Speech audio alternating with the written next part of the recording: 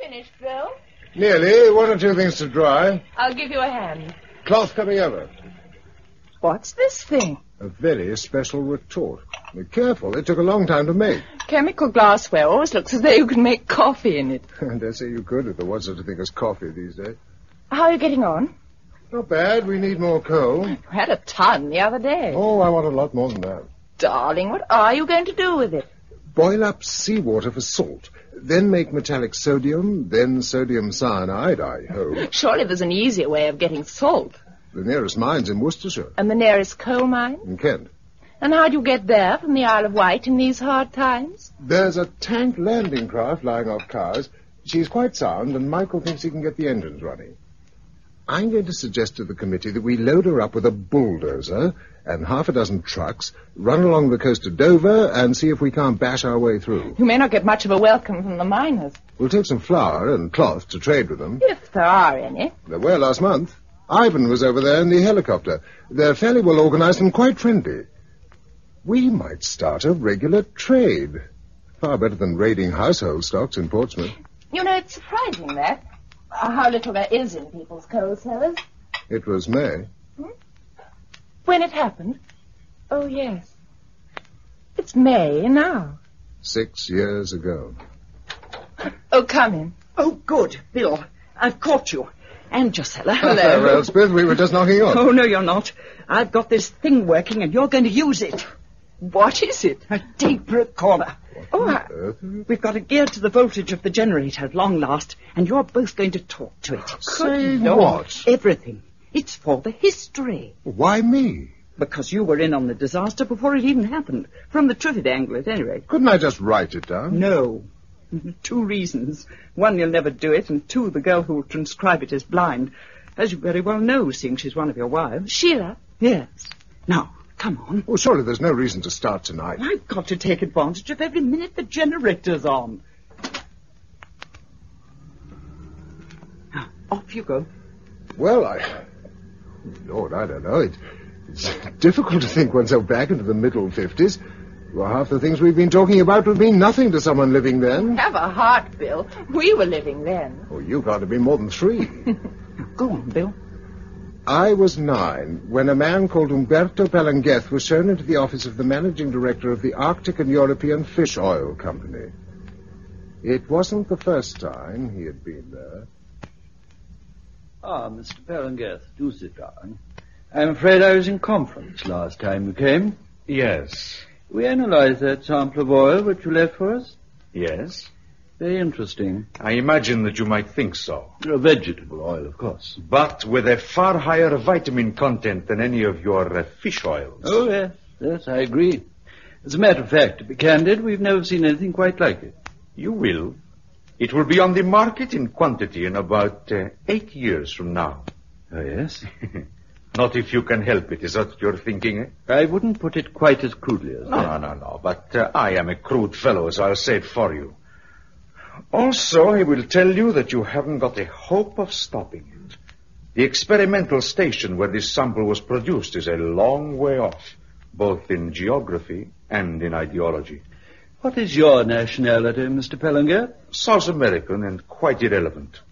I am a citizen of the world, not without friends. I heard they were experimenting with sunflower seed oil, but it isn't that. No, not sunflowers. Some kind of nut? No. I understand it is an entirely new species. Here is a picture of it. Good Lord, what an incredible thing. It is a plant. Oh, certainly. It looks like a cross between a giraffe and a cairn terrier, covered in leaves. It is a cross between a great many things, some of them not nice. But in a few years' time, it will be producing a far better oil than yours, at half your present price. What are you offering, and how much do you want for it? I offer you a tray of fertilized seeds 6 months from now, and I want 100,000 pounds. Do you? If you consider all the implications, you will find that I am being very reasonable. I shall have to consult my fellow directors. Naturally. I would like an advance of 25,000 pounds. That's rather high. Not really. You see, I shall have to buy myself a jet aircraft, and it had better be a good one. But not good enough. He landed by night on a flat Siberian waste. A man ran up to the plane with a box under his arm and got in. Palangeth took off at once and climbed steeply. Somewhere high over the Pacific, they caught up with him and quite justifiably blew the plane to pieces. After the fragments had dropped away and the pursuers had followed them down to sea level, there was nothing left but a trail of white vapor. Only it wasn't vapor. It was a cloud of seeds, so gossamer-like that they even floated on that thin air until they drifted down into the winds of the world. Good. Keep it going, Bill. How much of that is speculation? Not much. A gentleman called Fedor turned up a couple of years later and said he'd helped to organize it, laid out landing lights and so on. He'd heard the planes in pursuit of Palangeth. Besides, there's no other way to account for the fact that Triffids suddenly appeared in half a dozen different parts of the world at once. We even had one in our back garden. I was 15 at the time. Dad, do you know there's a mystery behind the compost heap? Go on with you. Pull the other one. No, really. It's a peculiar plant. Do come and look. Between the Burberrys and the fence. There. My word, yes, Billy, you're right. It's very odd indeed. I can't find it in any of the books. Not Flowers of the Field or anything. It looks kind of foreign. There's a sort of coiled thing, like a fern shoot in that trumpet-shaped thing at the top of the stem. Look. And a lot of dead flies floating about inside. It's no beauty, whatever it is. We'll dig it up next time we're having a bonfire. Oh, no, Dad. Please not. What do you want to do with it? Oh, study it. You know, take its measurements and keep a record of its growth. All right, then. But I wish you'd spend as much time on arithmetic as you do on nature study. Oh, Dad, it's not nature study. I was standing beside it yesterday when the 4 little twigs at the base of the stem began to vibrate against it. They made a sort of pattering sound. This is new. I've applied for a job I saw in the paper. It's to be a trainee with the Arctic and European Oil Company Limited. I think it's palm oil and whales and groundnuts. It might be interesting, but I don't expect I shall get it. Do sit down, Mr. Mason. William Mason, sir. Ah, yes. My name's Lucknor. I'm in charge of research. Now, tell me something about yourself. What sort of thing, sir? Oh, what you like doing, why you want to join Arctic European. Just talk to me. Well, sir, I'm interested in plants and animals and things that live. Mm-hmm. I don't like figures much, or sitting at a desk. Now, what experience have you? Biology at school. It was my best subject. And I've done some research on my own. On what? Well, there's a plant in our garden that nobody knows about, and I've kept a sort of record of it. What does it look like?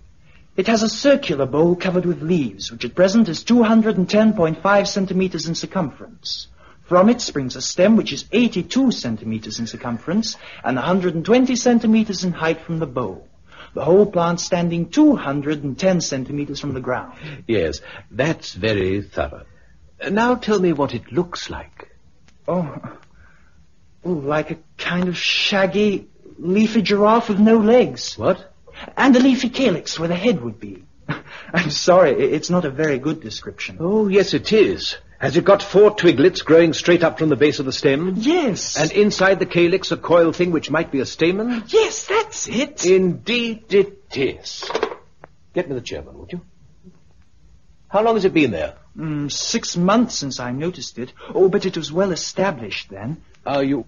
Walter Lucknor, sir. I've a young man sitting in front of me who's been growing a Triffid in his back garden.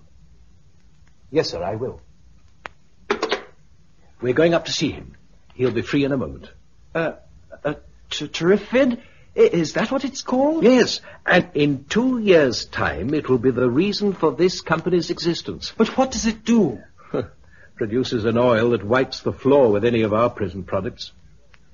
Some seeds were accidentally dispersed a year or 2 ago, and we've just had reports that specimens have been found in the tropics. I'm going out to Ecuador next week to bring some home. Yours is the first reported in a temperate country. Oh, but why Triffid? Surely that means three-pronged. Yours hasn't walked yet, I take it. Walked? Obviously not. But when it's between 18 months and 2 years old, it will lift its 3 main roots from the ground and walk on them. Hence, Triffid. But no plants walk, sir. They do now. And by the way, you've got the job. But I very nearly lost it. I went home hopping with excitement, and the first thing I did was to go into the garden and take a look at my Triffid. I bent down and examined the roots. For the first time, I noticed that there were indeed 3 of them. I began to scrape the earth away from them with a vague idea that the thing might walk sooner. I was conscious of a slight movement above me, and then something cracked across my face like a whip. I woke up in bed with a puzzled-looking doctor standing over me. I was the first person in England to be stung by a Triffid. Yes. And how did you survive it? Simply because it wasn't fully grown. By the time I'd recovered, Walter was back from Ecuador with a dozen mature specimens, and he'd already discovered that the sting would kill a man instantly. He'd also discovered that if you cut the sting off, the Triffid was harmless. Well, I went down to Worthing with him, and we set up the first Triffid nursery together. You know what happened in the next few years.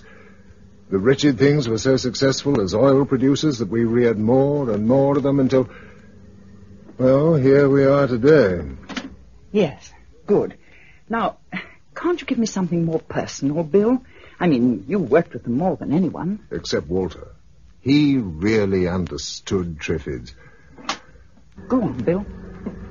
I remember once sitting on a bank looking at a field of tethered Triffids one evening, just about sunset.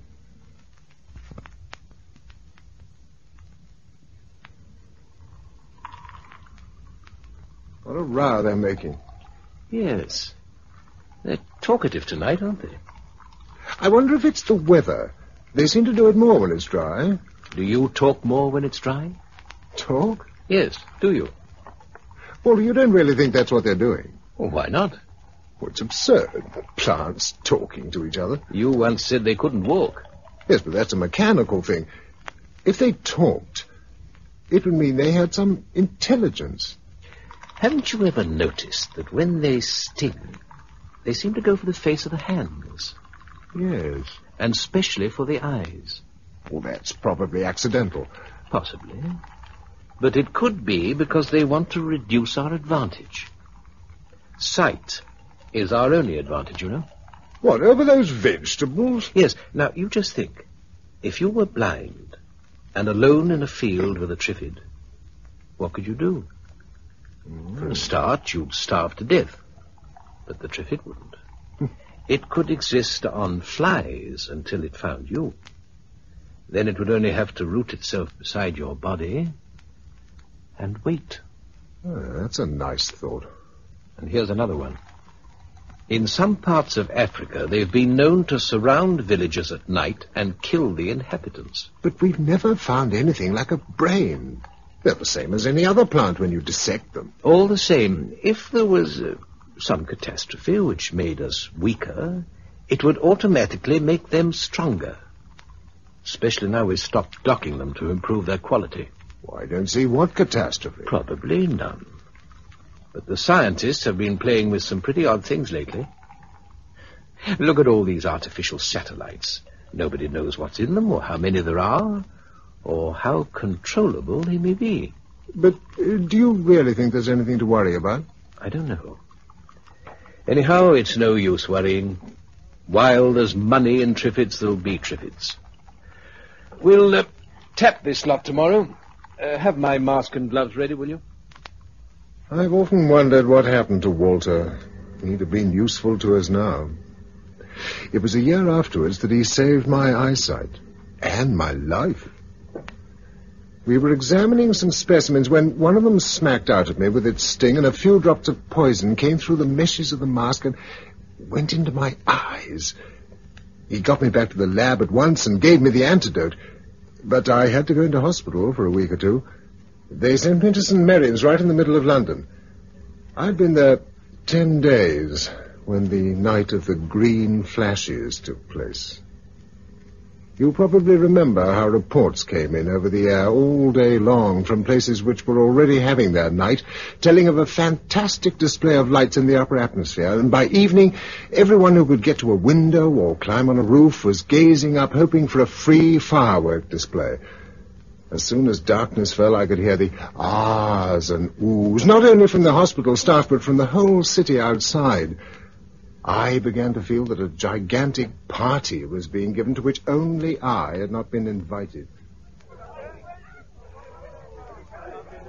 Do shut the window, nurse. Oh, but it's marvellous, Mr. Mason. Really it is. They say it's a comet, you know. Green and white flashes all over the sky. And bright red buses clashing their gears all down the street, I know. Surely you can see just as well with it shut.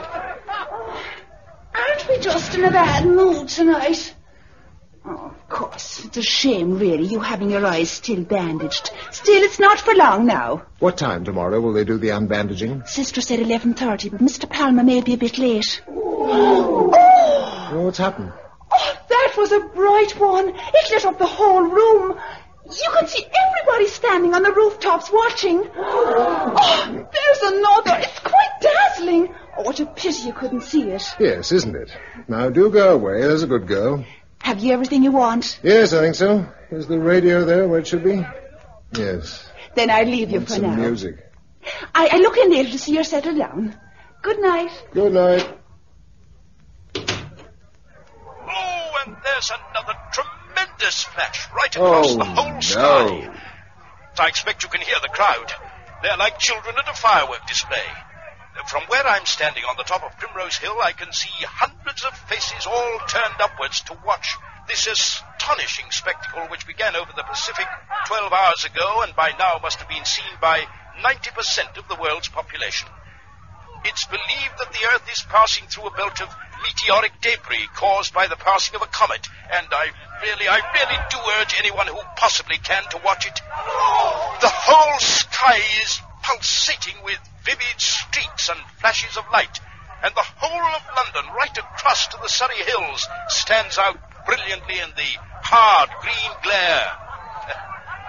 All the usual features of a London crowd are present, from the man with a sandwich board announcing the end of the world to the man you can probably hear not far away from me.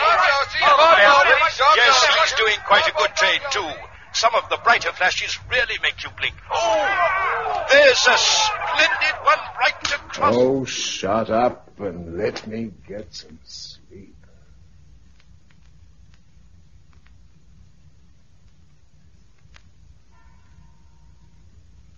Six,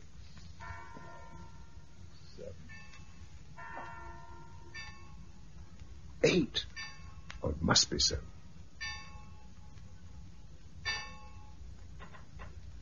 It is 8. What a damn disorganized hospital. Where's that bell? Well, come on! Nurse! Sister! Hey, come here! Incompetent fools leaving me like this. Supposing there was a fire. Nurse! Nurse! Who's that? Is someone there? Whose room's this? Mine. Aren't you the house surgeon? Yes, Mr. Mason. Oh, can't you see? No, What? I'm blind. I woke up blind. I've been trying to find someone to help me. I'm afraid I'm in the same state unless you care to help me off with these bandages. Where are you? Here. That's the end of the bed. Now, look, work your way up. It's my hand. We must look a comic couple. I'm not laughing. I won't be if the treatment hasn't worked. There's a pin at the back I can't quite manipulate. That? Thanks. It's like unwinding a maypole. Oh, you better do it yourself.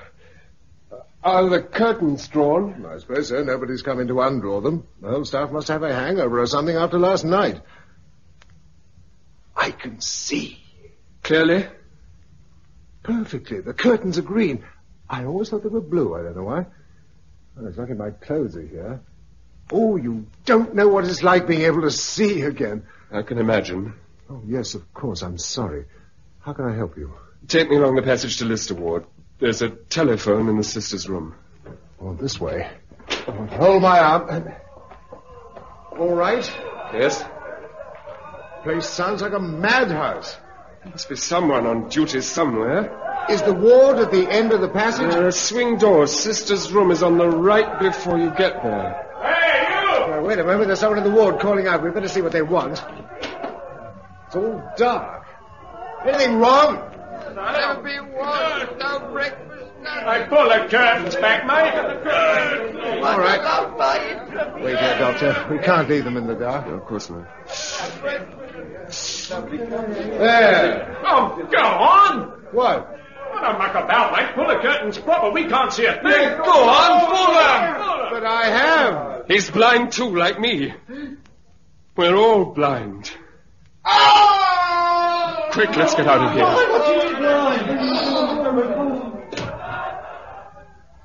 This looks like the room. Give me the telephone. On the table. There. Dead. I thought it would be. What's happened? What is it? Everyone's blind. Finished. There must be something we can do. Yes. This is the 5th floor, isn't it? Yes. Where's the window? You're facing it. Thank you. No. Oh, God. Oh, my God.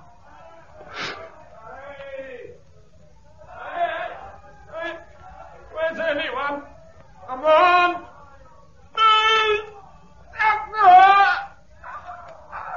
I'm blind. Help me, I'm blind. Where are you all? Where are you? Look out! The stairs! Who's there? Don't move if you're on the stairs and can't see. He knocked me over. I couldn't see him coming. Is that Mr. Mason? Yes, I took the bandages off. I can see. Are you hurt? Bruised a bit, that's all. I was washing the diabetic in number 7. And I suddenly couldn't see. And he couldn't either. Then I went for help. But there's nobody. All right. Don't worry. Now, let's get out of this place. Which is the best way? Straight down these stairs and through the main hall. What about the man who fell? I'm afraid he's dead. Oh, no! Hold on now. Now, there are 4 steps coming.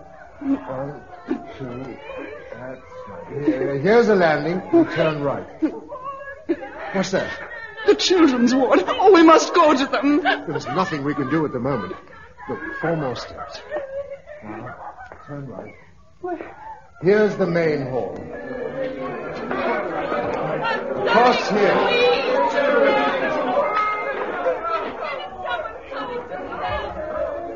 Stop now. Here's the door. Now, forward. No, I'd rather stay here. I don't want to go out. This place is a nightmare. What place isn't like this? Besides, I know my way around here. Blindfold. There'll be no food, nothing. I feel safer here. Besides, they're the children. What can you do for them? Make them a little less frightened. I am a nurse, after all. You want me to stay? No. You must go out and do what you can. Goodbye. The street was empty and horribly silent. There seemed no particular reason to go in any direction, but after a moment's pause, I set off towards the West End, skirting a fruit lorry which had run across the pavement and deposited its load of oranges in the gutter. I badly wanted a drink. I crossed the road to a pub called the Alamein Arms. The door was open and a lugubrious song came from the interior. Don't bury So, yes. Oh, that's gin. What's this one? Ports. So blazes with ports. Hi. Who's that? Are you open? Just broken the window, haven't I? Course I'm open. I need a drink.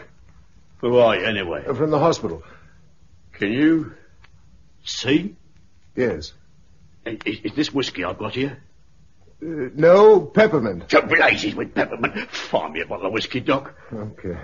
I'm doctor enough for that, anyhow. This one's whiskey. Thanks. Help yourself. I'll have a brandy, if I may. Anything you like.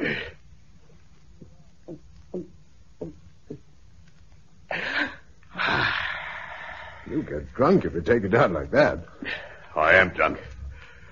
And I've got to get drunker. You know what? I'm blind. That's what I am. I'm blind as a bat. Everybody's blind as a bat except you. It's that ruddy comet. Green shooting stars. Now everyone's blind. Do you see green shooting stars? No. They are then, Rosie. You didn't see him. You aren't blind. Everyone else saw them. All blind as bats. Are you sure it's everyone? Listen. You can't hear yourself talk here most days, not with the door open. I see what you mean. It's obvious, really. Are you the landlord? What if I am? I want to pay. Ah, forget it. You know why? 'Cause money's no use to a dead man. That's what I am after a few more drinks. You look all right. What's the good of living blind as a bat? That's what my wife said. She was right. And she more guts than what I have. When she found out the kids were blind too, she took them into her bed with her and turned on the gas. Oh, my. That's what she did. I hadn't the guts to stick with them. But I will have soon. I'm going back up there soon when I'm drunk enough. No. Why not? Give me one reason why not. You can't. It's wrong. No. Nothing's left to be wrong. If you can't see that, you're blinder than me. I'm drunk enough to do it now. Here I come, girls. Here I come. I didn't stop him or try to follow him. I watched him go. Then I knocked back the last of my brandy and went out into the silent street. It took me quite a time to realize that London was a city of the blind, the capital of a blind country and a blind world. But by the time I'd walked from the hospital to Piccadilly, I knew it was so. In no direction was there any traffic, nor any sound of it. The only signs of life were a few people here and there cautiously groping their ways along the shop fronts. Outside a famous provision shop, I came upon a group of people gathered round a small child, which still seemed to have its sight. What's in this window? Mummy. Come on, what's in the window? He's only 3. He doesn't understand, do you, dear? He's all the eyes we've got. Come on, kid. Tell us what's in the window. Give you a sweetie. Mummy. Tell us, darling, what's in the window? Is it numbs? Nothing, man. Tell us what you see. Tell us. Tell us, you brat, or I'll wring your neck. Stop! Who's that? Well, don't bully the child. We've got to find food. Well, there's none in that window. It's full of china. He can see. That's right. You can see, can't you? Show us a window with some grub in it. All right. This way. Oh, we're starving. This one. The one you're facing now. There's a ham in it. Okay. Here goes. Oh, mind you don't cut yourself. Where's the bloke that can see?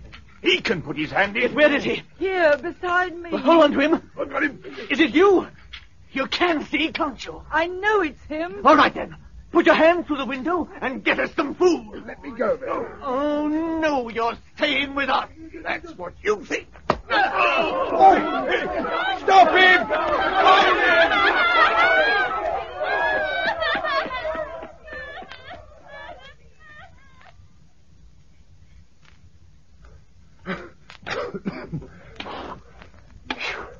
Someone's there. I can hear you. All right, don't answer. Just stay where you are and don't bump into me. I've had enough of that this morning. Oh, I'm sorry. You're blind. Of course I'm blind. You think I carry a white stick for fun? Then you don't know what's happened. I know everyone's jolly clumsy this morning. And no hall porter on duty. They were all blind, too, since they watched the comet last night. Oh. It was pure chance I didn't. Now they'll know what it's been like for me since 1917. Now they'll need their infernal patronage for themselves. I'm at the Regent Street end of Swallow Street, am I not? Yes. What does it all look like? There aren't very many people about, no traffic. Just a couple of buses abandoned in the circus. Most of the people are creeping along against the walls. You might see me across the road. Of course. Not that there's any traffic, but one gets lost away from the curb. What's that? It sounds as though some of them have broken into a pub round the corner. The fools. It's most unpleasant being drunk when you're blind. You'll do all right for free drink, though, won't you? I keep away from groups. Once they find you can see, they won't let you go. If you're worrying about that with me, you needn't. I'm very well able to look after myself. Yes, I'm sure. Here's the curb. Thank you very much. Good luck to you. Good day.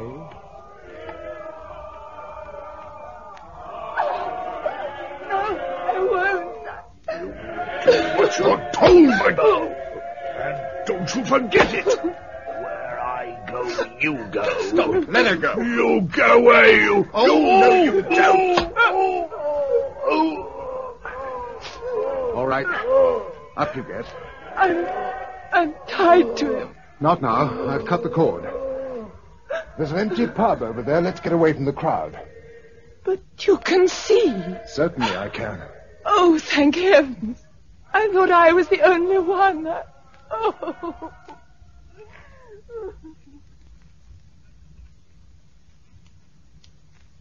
Feeling better? Yes. I must look an awful sight. Where's a mirror? Oh, my goodness, yes, I do. Will you have another drink? A small one. Then I must go. Where? Home. I was going for the doctor and... I'm sorry. I haven't told you anything about myself. My name's Bill Mason, by the way. I'm Drusilla Clayton. Oh, haven't I heard of you? I shouldn't think so. How did you escape seeing the comet? I was in hospital with my eyes bandaged. What about you? Rather disgraceful, really. I went to a party on... What's today? Wednesday? On Monday night. And goodness knows what they'd put in the drinks. Because I felt like death yesterday. About 4 o'clock, I gave up the struggle, took a couple of sleeping tablets, and went to bed. If the sky had fallen in, I wouldn't have noticed. When I did wake, my father was standing beside the bed. He'd gone blind. So had the servants. Where do you live? Dean Road, St. John's Wood. The telephone wouldn't work, so I got out the car and drove down this way to fetch our doctor. I was in such a panic, I forgot she was nearly dry of petrol, and she stopped in the middle of Regent Street. And then that man found out I could see. He knocked me down and tied my hands, then made me lead him about. From bar to bar, I imagine. Yes. I should have been able to get away from him, but he... Well, I was sorry for him in a way. One's sorry for them all, but they're dangerous. In a way, we're rich and they're poor. Why did he start beating you? Because I wouldn't go into his house with him.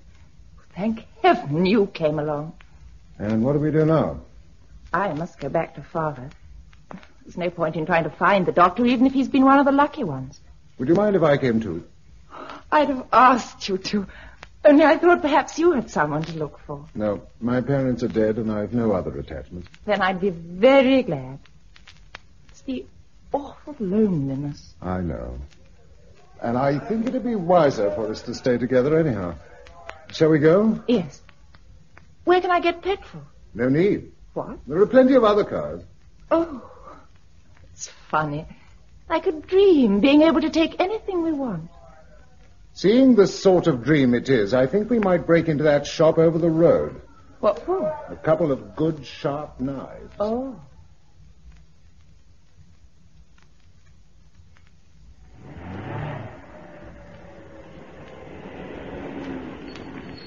No good. The driver of that bus must have gone blind at the wheel. We'll never get round it. If you turn, there's a side street about 50 yards back. That'll lead us round into Dean Road.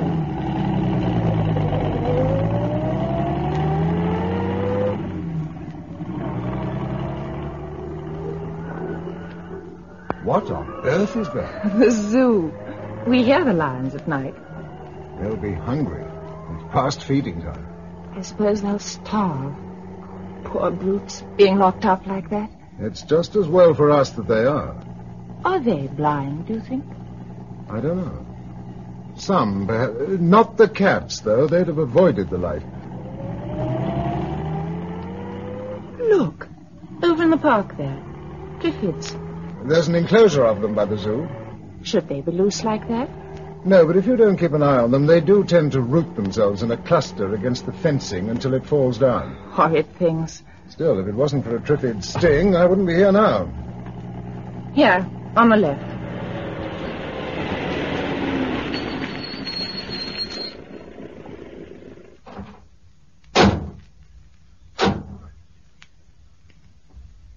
Lucky I've still got my key. It's no use ringing the bell.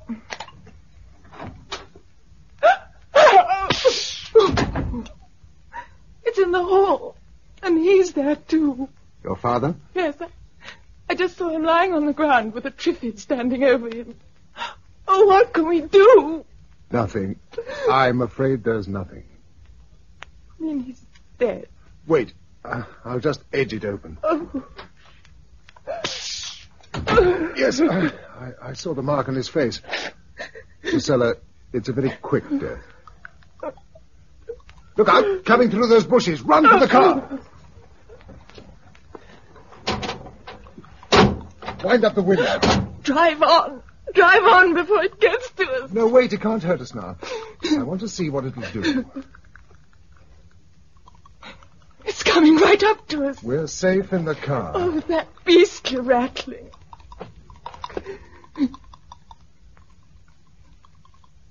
It's going away now. There's another one standing there in the laurels. Oh, let's get away. You were right. There's nothing we can do. You're sure? Yes. Where can we go? For a start, we make for a factory in Clerkenwell.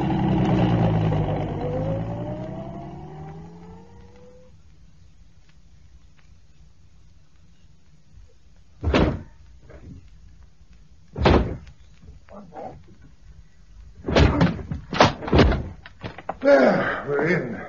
What is this place? Wentworth's. They make the best Triffid guns in the world. Here's the export stock all ready for packing.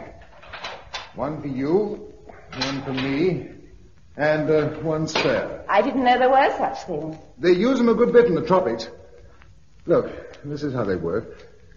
Pull back the spring, so, and the bolt fits into this notch. Mm-hmm. Then shove one of these steel slivers. Look out, they're sharp. Shove it into the holder. Take aim and press the trigger. It'll cut the stem off a Triffid at 25 yards. I can't wait to use it. We won't see many as long as we stay in the centre of London. Now then, we'll have those two masks. Yes? And the gauntlets. All right. A couple of cases of ammunition. You'll never get them in the car. There's a station wagon outside. We'll take that. Where next? Back up west. Clothes first. Then somewhere to sleep before it gets dark. A flat, I should think, or two flats if you'd prefer it. One flat, please. I'd rather not be on my own. Good. I feel like company, too.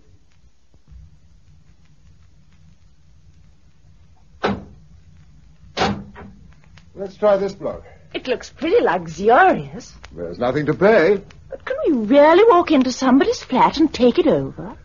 People who can't or won't do that sort of thing are going to have a pretty thin time from now on.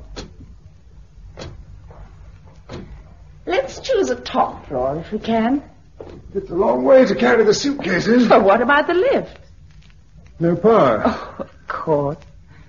All the same, I'd still prefer to be high up and away from the street. All right. Let's make for the penthouse. What about the Triffid guns? Leave them. Nobody's going to steal them. If they do, we'll get some more. Some things are simple. Such as climbing 5 floors with everything, including the kitchen stove. What? I took a paraffin cooker from the camping department. We'll need it. Come on. Up we go. Oh, what a climb. I should think it's the first time this floor's been reached on foot. 2 flats. Which do you prefer? The south-facing one. As Madame wishes. Well, let's hope this is a master key I found. The doors look solid. Yes, it is. After you. No. Let's try the other. What's wrong with it? It's not well furnished. No, what was it? Nothing much. Here we are. Was someone in there? Yes. 2 people, both dead. Suicide? Yes. There's a lot of it about. Come on. Oh, no. We can't sleep here with them across the passage. And you're making a joke of it. Listen, Gisela, if we're going to keep our sanity, you and I have got to grow a hide, and a thick one, too. People are dying all over the world, some by their own hand, some by accident. Soon a lot more people will die of starvation. Oh. And there's nothing we can do about it, nothing at all. Do you understand? Yes, I do. I'm sorry. Well, let's see what this place has to offer. My goodness. Done up regardless. And the cocktail bar. What sort of rent do they pay? About $2,000 a year. Good Lord. Is this a bedroom? I say, look. It's got a round bed. With a mirror over it. Madly glamorous. Especially when you wake up with a hangover in the morning. Oh, don't be discouraging. I'm going to sleep here anyway. I'll see if I can find something a bit more sober. There's a mirror over the bath as well. That is the end. Oh, I don't know. Anyhow, you won't be able to use it. No hot water. But don't sound so pleased. Are you going to change? Only my shirt. It's lucky it's summer. What? Lucky it's summer. Cold weather wouldn't have helped. In some ways it would. How? Most of the fresh food will be going off tomorrow. The fridge is like an oven. Are you in the kitchen? Yeah. What's it like? A housewife's dream. I'm setting up the oil cooker. The housewife's nightmare. Can you cook? Boiled eggs, standard. There's a lipstick here I've always wanted to use and never dared to ask for. Bill? Bill! Yes? Sorry. I thought perhaps you'd gone out. You didn't answer. I couldn't think of anything to say. What you doing? Preparing a simple meal. Oh. Well, I ought to be doing that. No, I'm enjoying myself. Shall we sit at a table? Oh, yes. Let's do things properly. That's how I feel. What are we having? Avocado pear, fried scampi, cold chicken and salad with asparagus tips, peaches and coffee. What? No caviar? That's in a pot. It'll keep. Oh. Will a white burgundy suit you, or would you prefer champagne? I'm in your hands. Very well, then. There's a good-looking batter on tracé here. I'll lay the table. Bill! I was busy. Sorry. What are you doing, anyway? Putting on the lot? Yes. I can't wait. Blimey. How does it look? You look beautiful. Thank you. Where did the dress come from? I found it in there and tried it. It fits. It does. Emeralds suit you. I've always wanted some. Funny time to get them. I know. You're saying goodbye, aren't you? So you do understand. I hoped you would. I'm glad you've done it, anyway. My father told me once that just before 1939, when everyone knew there was going to be a war, he used to go around London looking at everything as though it was for the last time. Now it really is. Thank you for understanding. Thank you for everything, in fact. If you hadn't helped me when you did, I don't know where I should be by now. I know where I'd be now if I hadn't met you, lying drunk and maudlin in some bar. Talking of that, shall we have a drink? I can recommend the sherry. Thank you. Here's to you. And you. My goodness, I'm hungry. So am I. Napkin? Thank you. It's getting dark. What should we do for a light? Oh, there are candles among our loot. No, wait a minute. Here. What do you think these are? Small models of the Venus de Milo. And also a rather decadent type of candle. Matches? Oh, good heavens, what will they think of next? What, indeed? Sorry, stupid remark. But I'd have sat around in darkness without realizing there were candles at all. Shows what a misspent life I've led. Tell me about it. Tell you what? Everything. Childhood memories, love affairs, why you aren't married, or are you? No, I'm not. Are you? No. I nearly was when I was 19. There was a fearful row. With your family? With my father. Mother was dead by then. I ran away from home and went to live with a girlfriend. He cut off my allowance, so I had to do something, and I wrote the book. You did what? That's what they all say. I must look awfully dumb. I wrote the book. What book? It was called Sex is My Adventure. Drusilla Playton, of course. Did you write that thing? Yes. Did you read it? No. It was very mild. Rather silly, really. Only the title was shocking. But it sold like anything, and the film rights. Made a lot of money. That's why I went home again. Having shown your independence. And to get away from the people who thought I meant the whole thing literally. Which you did not. Which I did not. Still, you can hardly blame people. No. That's why I was writing another book, to balance things up. With an equally alarming title? I was calling it Here the Forsaken. Quotation? Congreve. Here the forsaken virgin rests from love. Oh. Ready for the next course? Now then. Brandy, port, or a liqueur? Brandy, please. Oh, I suppose we ought to wash up. No, we won't be here long and nobody else will be using the place. That brings us back to earth with a bump. I know, but I think we ought to rough out a plan of campaign. Oh, let's have a few moments more. There ought to be soft music. Is that a gramophone? An electric one. Oh, pity. There's a battery-operated wireless in the kitchen. I tried it earlier, but there was nothing doing. Oh, let's have another try. I don't know what you expect to hear, but it won't be soft music. I can tell you then. You never know. Somebody, somewhere, might have something to say. Oh, don't knock my brandy over. It's too good to waste. Nothing.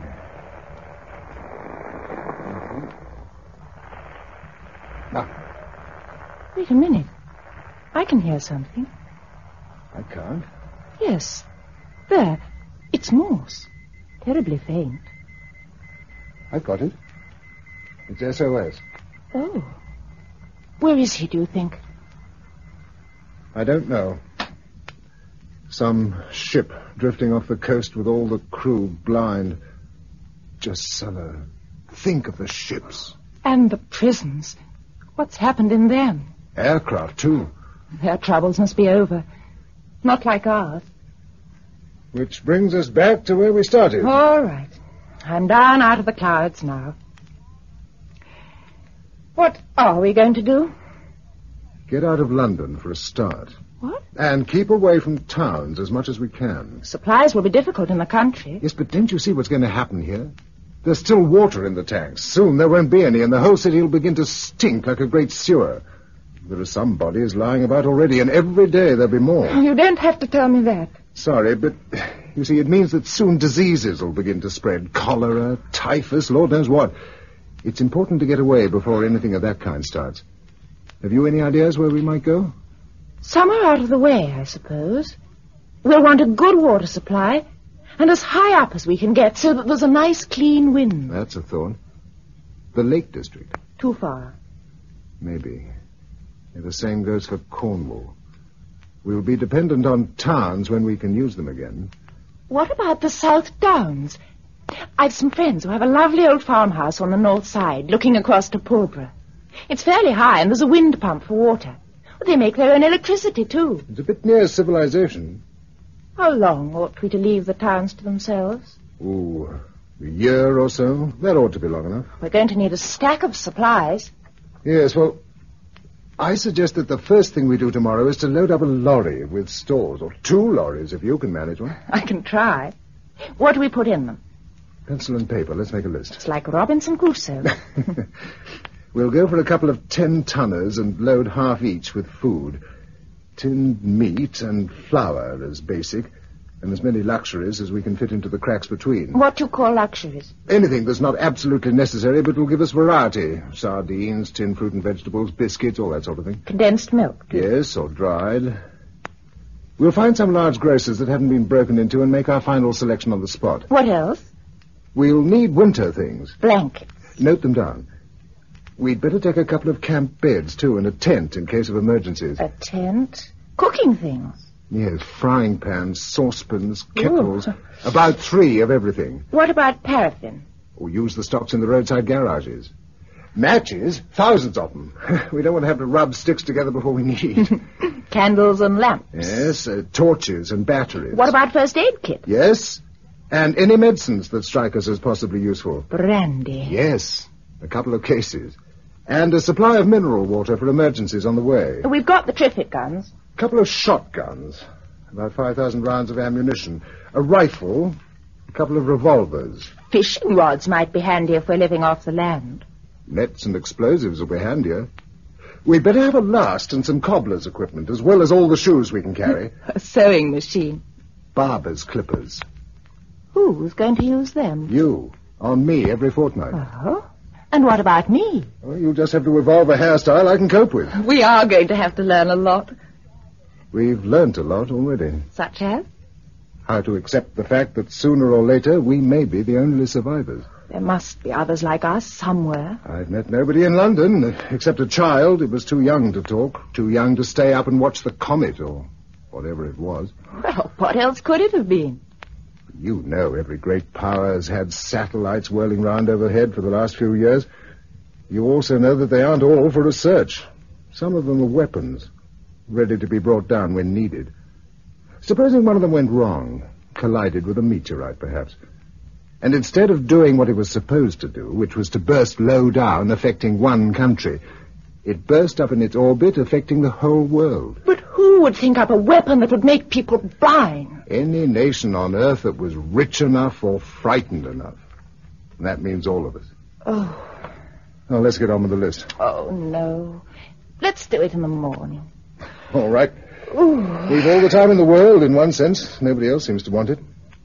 It was a good dinner. Thank you. Thank you for adorning it. Some things were fun. Stay there a moment. Why? You're a sight that I shall never see again. Thank you. Good night. Good night.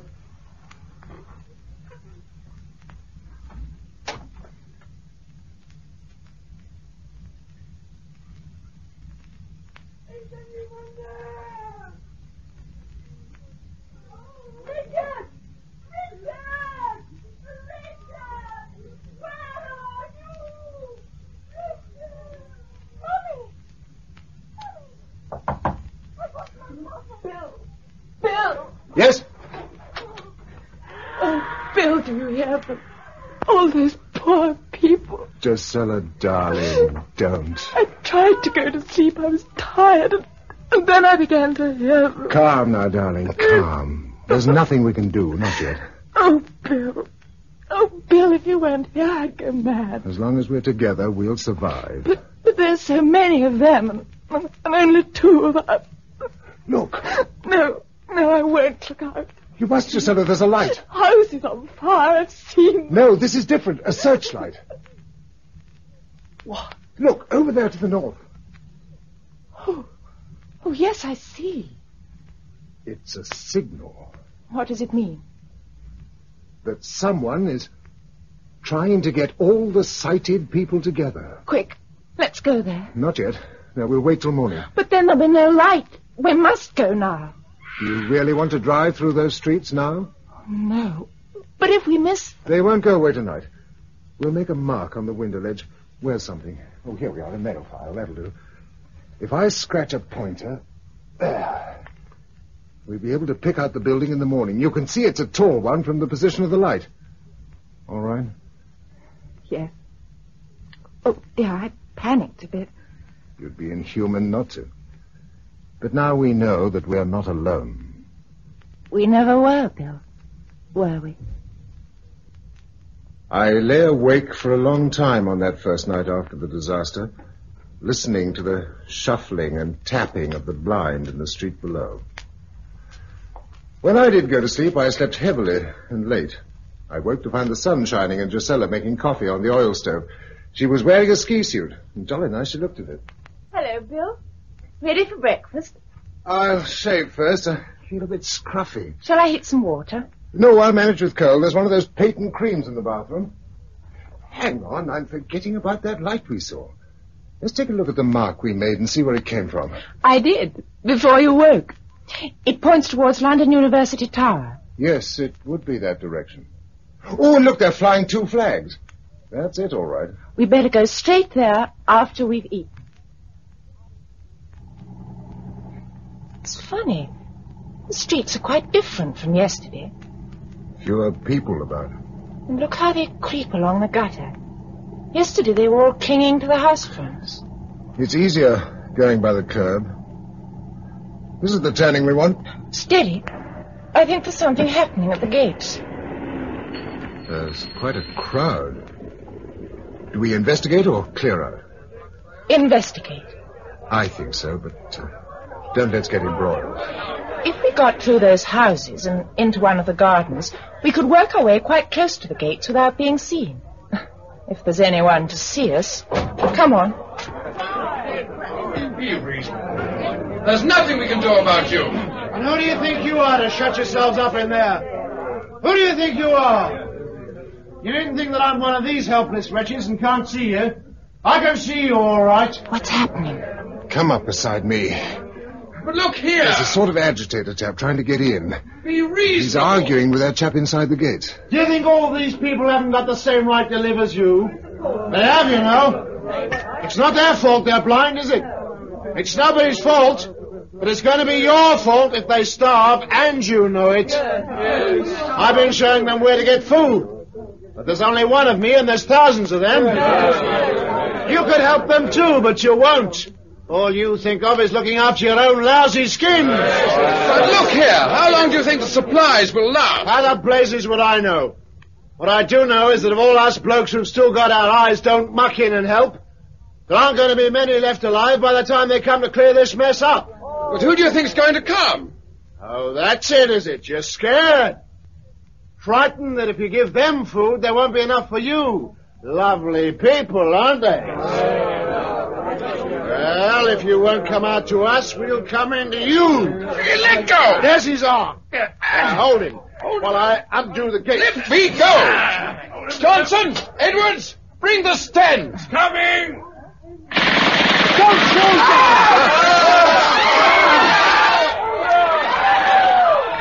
Oh, no. To shoot at them like that. They fired over their heads. How do you know? If they'd fired into that crowd with 2 Sten guns at a range of 20 yards, the street wouldn't be empty now. But all the same, even to frighten them like that. They had to do something. That man, the one who spoke, was right. In a way. No, he was. But he was wrong as well. You see, there is no they to come and clear up this mess. It won't be cleared up except by us. And one of the things we simply cannot afford to do is to spend our entire time pillaging food stocks on behalf of other people. Because when the stocks are gone, well, what will anyone eat? It seems so callous. I don't like it any more than you do, but we've got to make up our minds. Do we help the ones who've still got their sight to rebuild some sort of life, or do we make a moral gesture? No, you're right, Bill. We've got to go on. Then let's go over. But the men with the guns? They won't hurt us. We're sighted.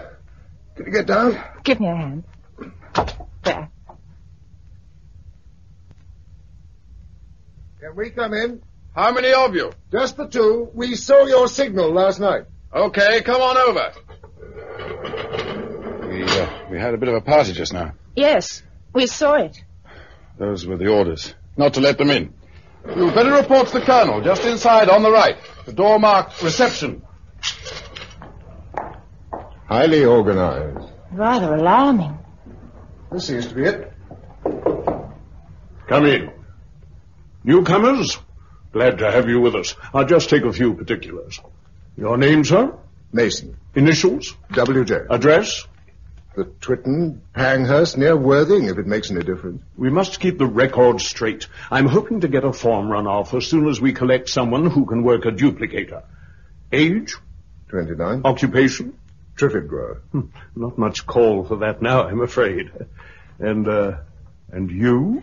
Clayton J.V. of 42 Dean Road, NW8. Age 22, no particular occupation. Independent. Very. Miss, I presume? Yes. Well, we need good men. Nasty business this, but there's plenty to be done. Ah, Mr. Beadley. Hello? Two new arrivals, Mr. Mason and Miss Clayton. Pass to you for action. Oh, how do you do? Come across to my office. Sure you don't want references in triplicate? Oh, you're thinking of the colonel. Yes, he's a bit of a civil servant. Still, he's right in a way. We've got to get ourselves organized. Go in here. What's the position at the moment? Well, so far, there are about 35 of us.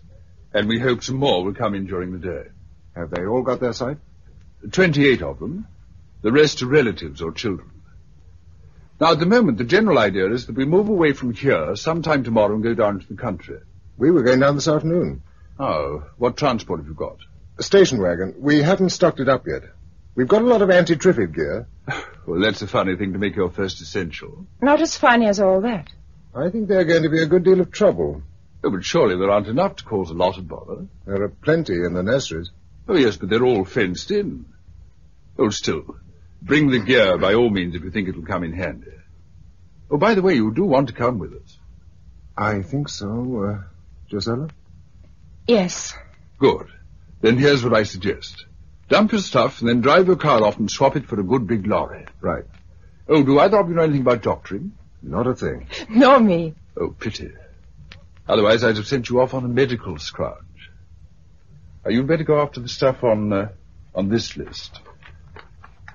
Pots and pans, blankets, and food. Yes. And concentrate on bulk. Cans and packets are your best line. Do as much as you can before dark. There'll be a general meeting and discussion here about 9:30 this evening. Righto. Well, have you got a pistol? No. You better have, just in case. And you, Miss Clayton. Here. Sure. Less messy than that knife. Oh, I feel like a gangster. Well, that's better than being a gangster's mole, which is what you'll become if some of the citizens of this town get hold of you. I know. Well, see you this evening. And good scrounging.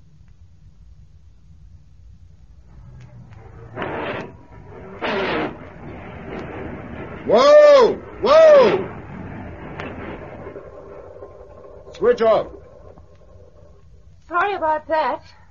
You must double declutch when you change down on these things. You can't just slide through as you can on a car. Yes, I see. Otherwise, it's not too bad. You were doing fine till then. Get a bit worried on corners. It's like having a row of houses behind you. Lucky there aren't many people in these parts. That's because it happened after working hours. If people had gone blind in the daytime, Lord knows what it would be like. Awful to think of them still in their houses. you know, and Stepney and Kensington. Not only awful, but quite unprofitable. Sorry. What's the next warehouse on our list? A blanket wholesaler in Tooley Street. And then back we go. I'm stiff after all that loading up. What do you think I am? Think you can manage to drive? That's for you to say. Yes, you'll do. Then I'll follow you down in the other truck.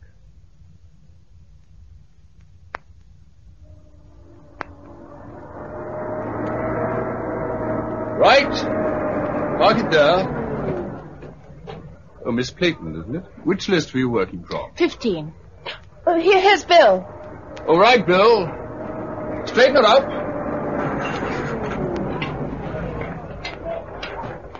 That's fine. Well, how have you made out? We've got all the stuff on the list. And a bit more besides. We've made a couple of plans of where it's all packed in case you want to find anything in particular. Oh, jolly good. I wish they'd all do that. Is this Triffid beer you put down here? Yes, I thought it might come in useful.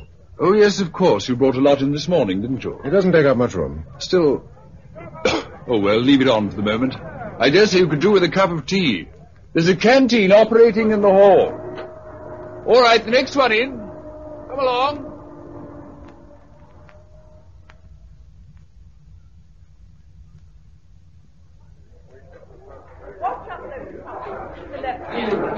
There were far more people here than there were this morning. Yes. Do you notice those girls over there, all sitting together? They're blind, aren't they? But not helpless. They must come from some institute. Wonder why. Excuse me, Mr. Mason and Miss Clayton? Yes. Good. Keep quite still, please. I want a picture of you. Don't tell me you're the press. Oh, more or less. At least I'm the official record. Elspeth Carey's the name, formerly of the Post. This sounds like the Colonel's doing. It is. I say, are you really Gisela Clayton? Yes.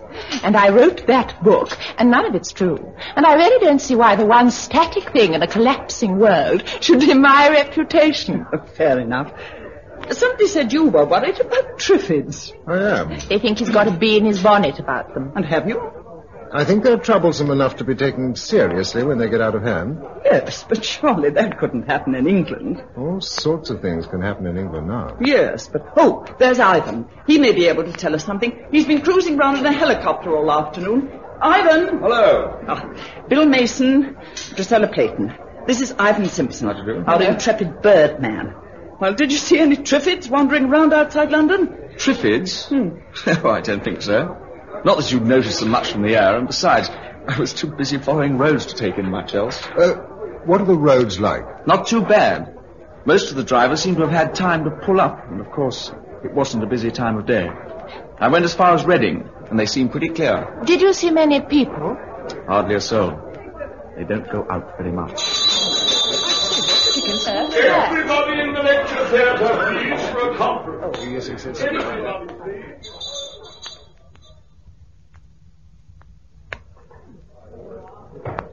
What do you think this is going to be about? Tomorrow's routine and so on. We're a funny mixed crowd. Michael Beadley seems to be organising the platform. All very efficient. They've even got a gavel. Ladies and gentlemen, and it's probably the last time I shall use that phrase. The committee has appointed me as its chairman, and now I'm going to introduce them to you. But first of all, I want to say this. The world we knew has ended in a flash. And some of us may be feeling that it's the end of everything. It isn't, you know, unless we allow it to be. We've got to count our blessings, and whatever happens, avoid being sorry for ourselves. After all, if this disaster hadn't come upon us, you know, it's quite possible that something worse might have happened. And we've known that it might since the first bomb was dropped on Hiroshima in 1945. As it is, we have our health, the earth is intact, unscarred, and still fruitful. We can begin to build again, and we must start now. Very well said. Now, as you know, one of our main worries today has been that we've not come across anyone with medical knowledge. And so I'm particularly glad to welcome Miss Spur. who is not actually a doctor, but does hold high nursing qualifications. I'd like you to say a few words, Miss Pearl. Oh, my goodness. Must I? Please. I can only say that I'll do everything I possibly can.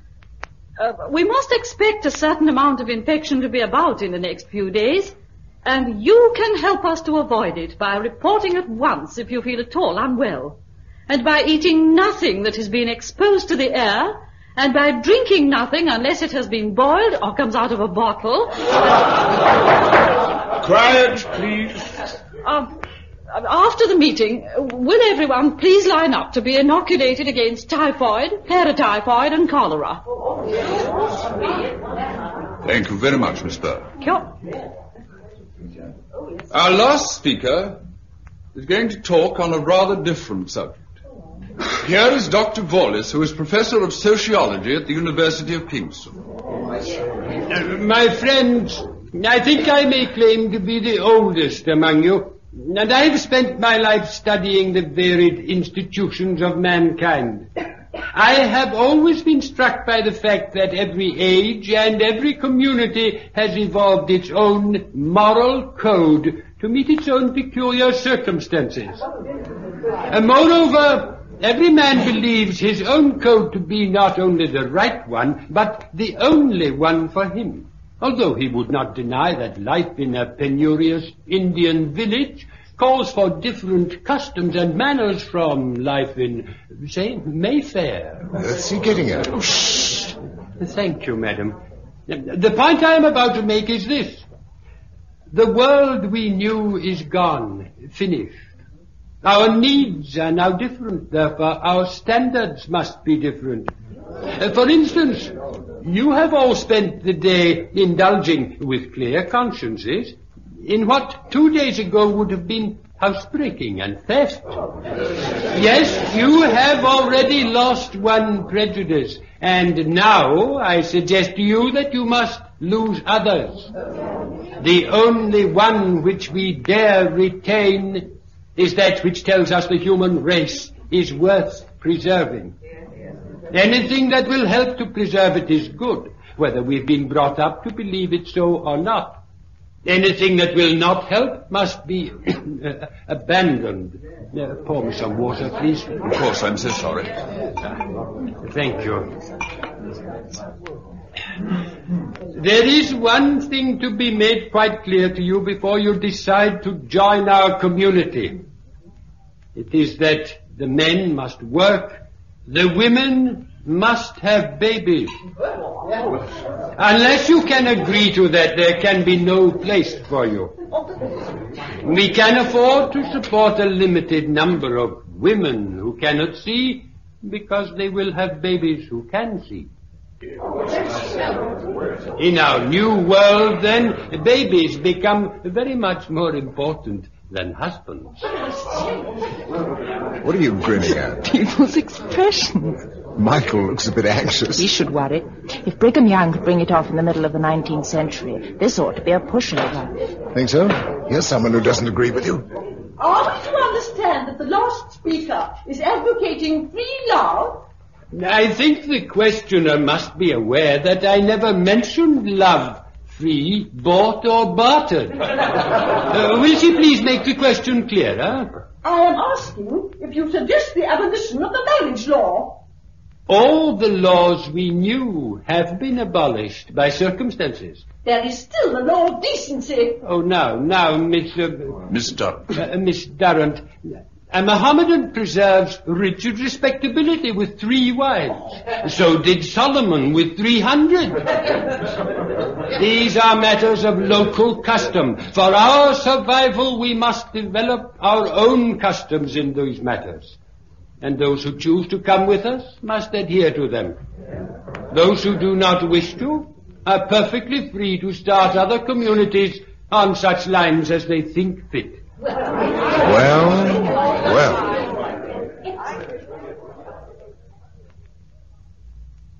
Oh, dear. It's nice to be alone again. Shall we sit? What's the matter? Shall we sit this one out? Just a thought. It's a lovely night. How's your arm? Not too bad. She's quite good, that nurse. The needle was blunt by the time it got to me. We girls were so busy arguing, we wouldn't have noticed even that. I bet you were. How many will decide to come? Nearly all of them, by morning. You think so? Most women want babies. A lot of them prefer them to husbands. Do they? Provided they've got some sort of security. Oh. Don't tell me you're going to cling to the old order. No, but I don't know. It's difficult. What is? I was going to ask you to marry me, but there doesn't seem any point in it now. Oh, Bill. Well, is there? I don't know. But I'll accept you all the same. Oh, my darling. Gisela. Did you really think I wouldn't? I didn't know. Of course, it isn't quite as straightforward as it seems. Why not? I think if I were the committee, I should make it a rule that every man who marries a sighted girl must take on 2 blind girls as well. What? Well, that's about how the numbers work out. But you don't mean that. I do, and so do they. Didn't you think it was implied in that speech? It may have been, but I don't see that they can hold anyone to it. Meaning you don't love me enough to take on 2 other women as well? No, but... Well, it's crazy, unnatural. No, it isn't. Listen, Bill. This isn't easy for me either. But we do owe a sort of debt for being alive and able to see. One of the ways of paying it is to help these girls to as full a life as they can have. I think that's the queerest argument I've heard today. And yet it's right. I know it is. Very well. If that's the way you think it ought to be. Oh, darling, you do understand. I knew you would. All the same. Now, don't worry any more. I shall choose 2 nice, sensible girls. Oh, will you? Good. It's getting late. You better go in. Yes, it's been quite a day.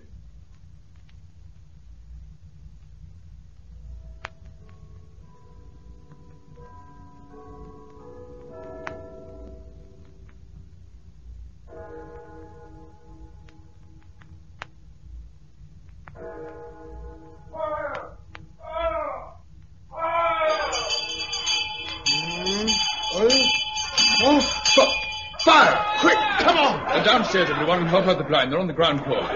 Now, quick as you can. Mind the stairs. You all right, Bill? Yes, I'm all right, guys. Where's Gisela? She's down. Hurry up. The smoke's thickening. Here comes one, Coker. Right. Tighten the tripwire. Right.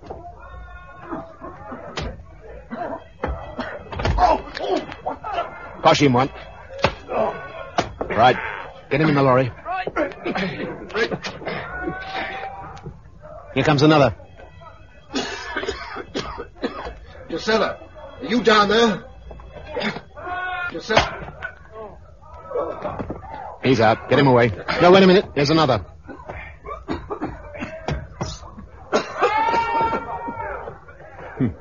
Not a bad bag. Not at all a bad bag.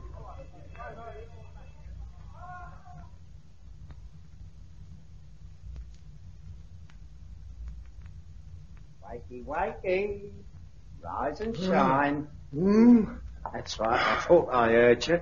Oh, my head. You had an accident, mate. That's what you had. My hands. Who's tied them up? Now, take it easy, Cock. There's no harm intended. What's happened? I'll tell you in a tick. Here, where are you? Over here. Oh. Now, I've got the mug of chow for you. Can you get it between your hands? Yeah. Got it.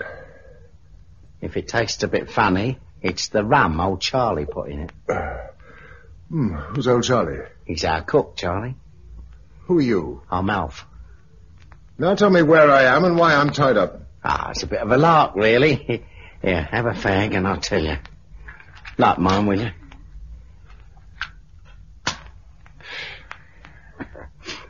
Tar.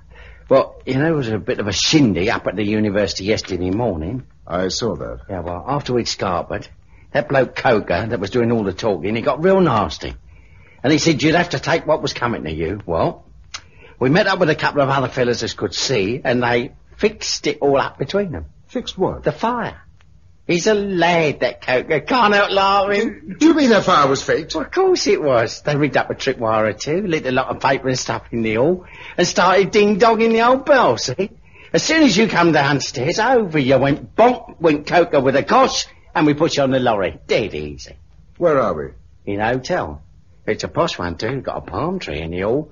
Oh, I know that 'cause I walked into it. Can't help laughing, can you? I can. Oh, you don't want to take it like that. How many of us did you get? Couple of dozen, but 6 was blind. And what are you going to do with us? Well, get organised, I suppose. Hello, is this Coker now? Yes. Hey, morning, Captain. All correct. Come on in, mate. Stand there. Now you. Name? Mason. Let's have your hands. Now, I'm going to untie them, but don't try anything on. We've some rough customers round here. What the blazes do you think you're doing? I'll tell you in a minute. You won't help other people, you've got to be made to. Yeah. Mac? Right. I'm coming. Handcuffs. Here, what? Shut up. That'll give you a bit more freedom. A bit. All you'll need. Let's have the chain, Mac. Here. I put the strap round my right wrist. Good. Then you get that side of him. The chain through his arm, so.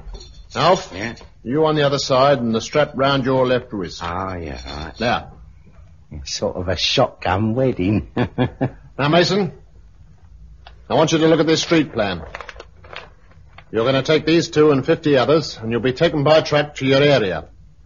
Once there, you'll find them accommodation and lead them to supplies. Now, there'll be others working to right and left of you, so stay in your boundaries. How am I supposed to help anyone tied up like this? You'll manage. Now, here's your area. Maida Vale to Fitzjohn's Avenue. No further in than Swiss Cottage, but as far out as you like. Now, I shouldn't let them get hungry if I were you. Some of them are tough. Aye. And some of them have knives, mister. I'm one. And I'll be out to check up on where you are, but otherwise, you'll be on your own till someone turns up to straighten out this mess. If they come. They'll come. You'll probably get a medal for your noble work. Okay? One thing. Yeah? Did you get a girl called Josella Clayton in your raid? I think so. Where have you sent her? Westminster. Oh, that lot won't find much grub. Not in the Houses of Parliament, they won't. And don't you try wandering off to find her. He won't. I believe you, Mac. Lead them down to the street. The truck's waiting. On the best of luck to us.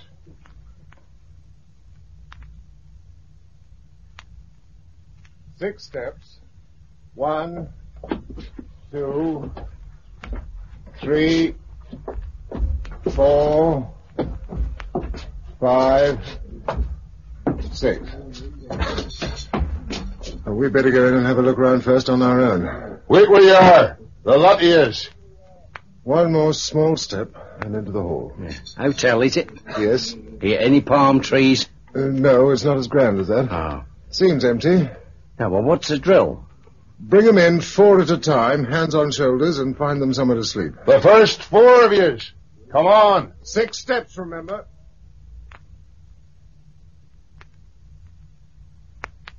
One, 2, 3.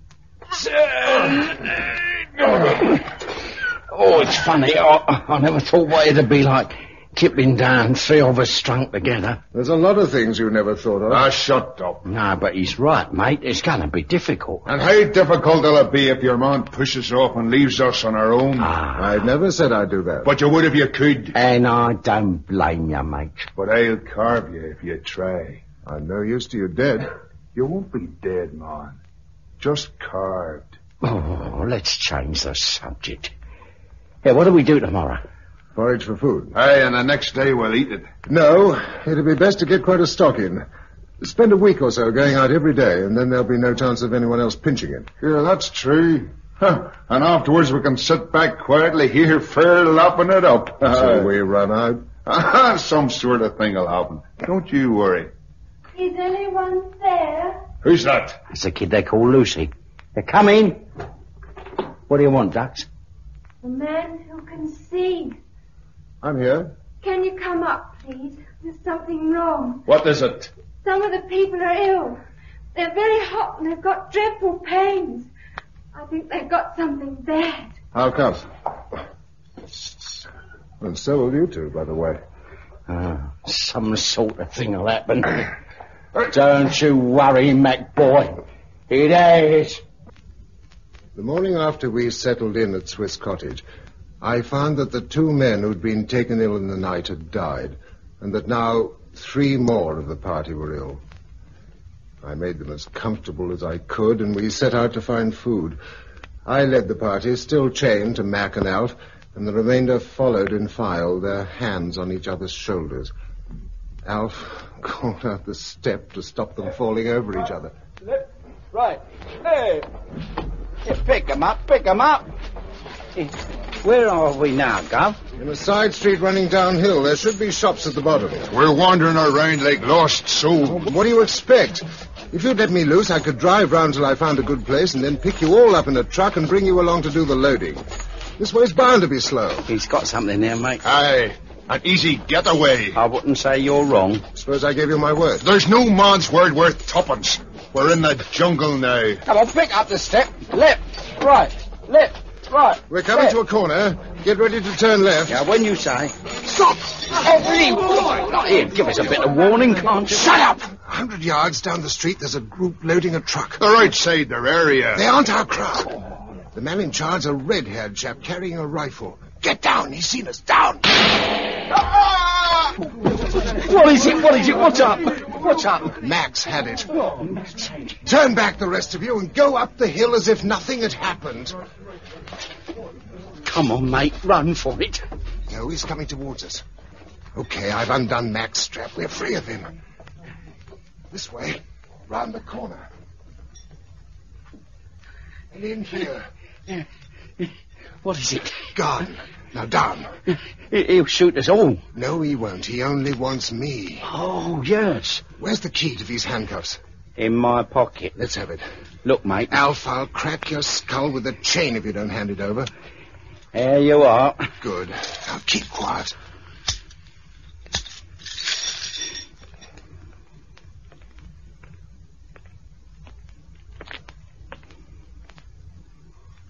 What's happening, mate? He's taking a look at Mac lying in the middle of the road. I think he believes that he was the sighted one. Gone. Now he's following the rest of our lot. They're straggling up the hill. Come on. What? Take my arm. We'll follow him. He'll see us. I've got a stick here. If he thinks we're blind, he won't take any notice of us. That's it. Come on. Okay, you're the boss. But keep telling me what's up. It's not knowing that gets me down. He's about 50 yards ahead of us. The others are about 50 yards in front of him on both sides of the road. Yeah.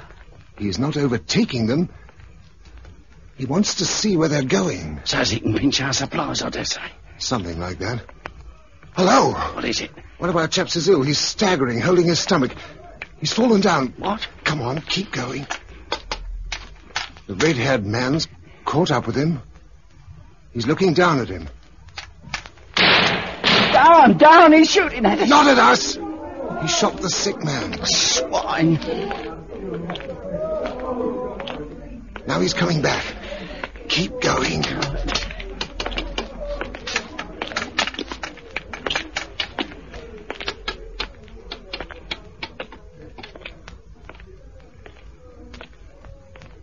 He's gone past. Come on. We've got to get a move on if we're going to get the others back to the hotel before they get too dispersed. Do you mean you're not going to leave us? Sorry to disappoint you, Alf. I thought I could when you had me chained, but now I'm free to go. I seem to have been landed with a baby I can't drop. Pity old Mac couldn't hear you say that. He'd have died of shock.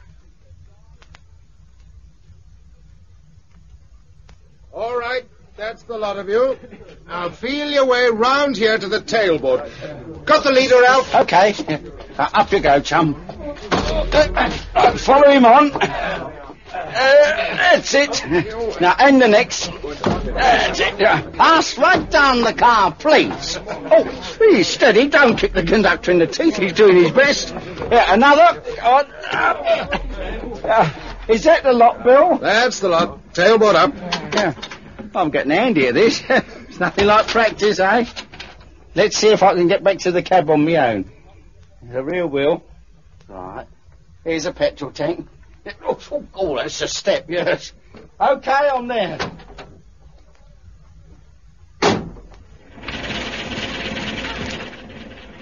How many have we got with us? 15. And 12 women back at the hotel. That's 27. 4 sick makes 31. We was 53 4 days ago. 4 days? Is that all it is? What do you reckon this is we're all getting? I don't know. It's come on too quickly for typhoid. Could be plague. Plague? I don't know. Oh, looks like solving most of our problems anyhow. That's looking on the bright side with a vengeance. Oh, well, keep cheerful. What are we going to try for today? Tin milk, biscuits, candles, and paraffin. Oh, we got 40 gallons of paraffin yesterday. We need more, much more. Why? No time to dig. Oh, that. Yes. Not that it makes much difference what you do. It's more of a taste than a smell. Yeah. Was you in the war? No, too young. I never thought the whole of London had put me in mind of the Falaise Gap 2 days after the battle. Oh, yeah, I'm getting morbid. Where are we going, anyway? Up towards the Heath. We haven't tried that yet. Ah, to get a bit of fresh air, too, eh? Yeah, pity it wasn't bank holiday. We could have had a free ride on the Dodgems. You think of everything. Yeah.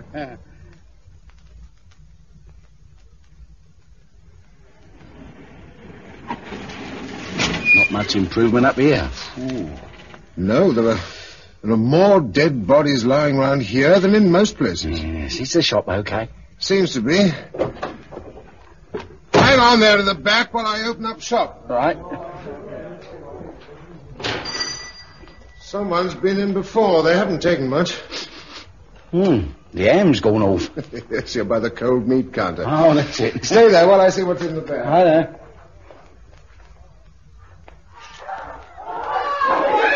Bill! Triffids attacking the truck. Oh. Jump off and run for it. Come on, quick, towards my voice. Come on! By the window! Oh, no.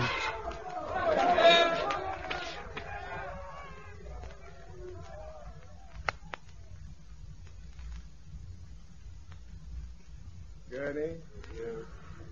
Bradshaw. Bradshaw? Williams. Here. Foster. Higgins. Here. Travers. Kendrick. Charlie's boarded, sir. Forbes. Smith. Here.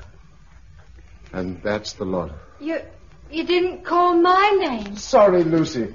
Are there any more women upstairs? Not now. 7 of us, all told. And all my fault. How do you make that? I ought to have known there were Triffids up in the Heath. I ought to have taken a Triffid gun up with me. You can't think of everything. Besides, the Triffids only got 8. You know what's taken the others. Yes, I know. Does anyone want anything? Otherwise, I'll go to bed. No, mate, we're okay. We don't need much. That's funny. The clocks, they still go on. Ah, them that's work by clockwork will, Lucy, until they're all run down.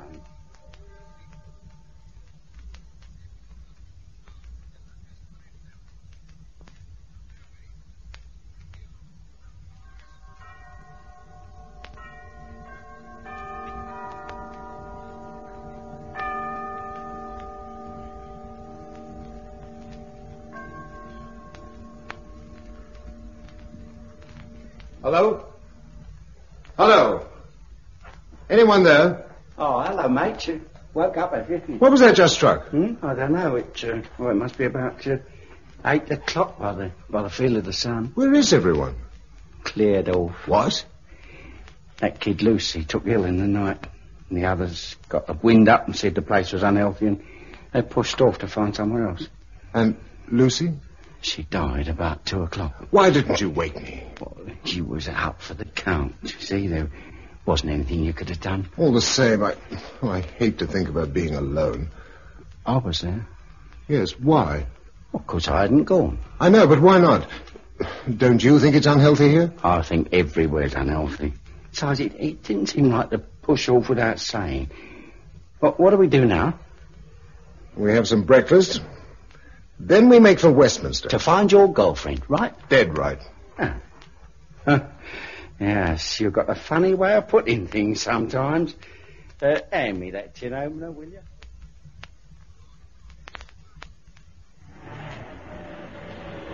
Where are we? Vauxhall Bridge Road, outside the cinema. Vauxhall Bridge Road, yeah. They used to have trams here once. Used to have people, too. All empty, is it? One or two lying round. Oh, no! Get out! Get out! What's up?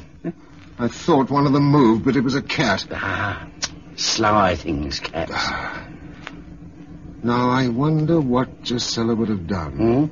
The same as us, I dare say. Found a hotel as a base. Hey, there's a big one by the station. Yes, let's try that first.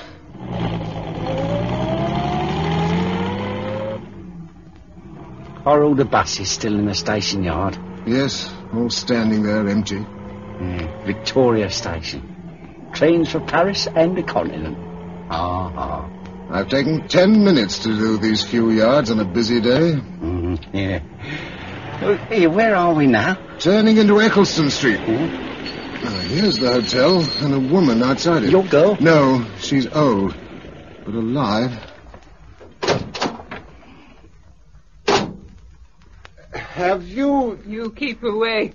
These tins are my tins. These tins are my tins. These tins are my tins. Well, I shouldn't bother with that one. It's coffee. Oh. Yeah, this one's baked beans. No. Well, I'll open them for you.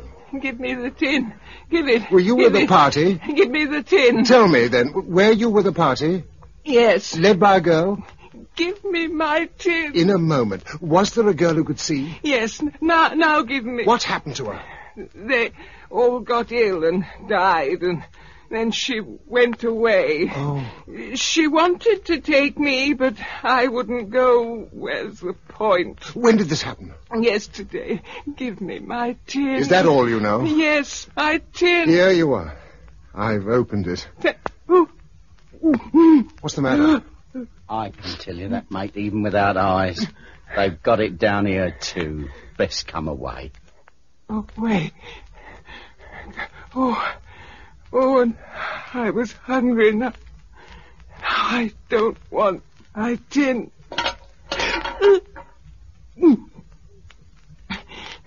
That girl was a good girl.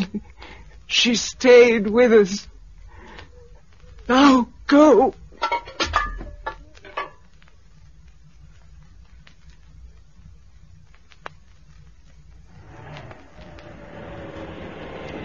Well, this is where I came in, the university. Anyone about? Not by the look of it. There's only one truck left. Maybe the ones Coker did in Shanghai, they just, pushed off. Looks like it. Oh, wait a moment. There's something pinned on the main door. Hang on, I'll go and have a look. Yeah, watch out for Triffids. I'll take the Triffid gun. No, I won't, though. I'll take the revolver. There's someone coming. Stay there. Don't go too far. Stand still. Put your hands up. Why, it's Mr. Coker. Yes, it's me. Don't worry, I'm not armed. Well, what are you after? Another little party? No, I've had enough. They all died. So did mine. Still, we tried. The wrong way. Yes. No, but it seemed right to me at any rate. I didn't realize then that the whole world must be like this. Good, think of New York. And what are you going to do now?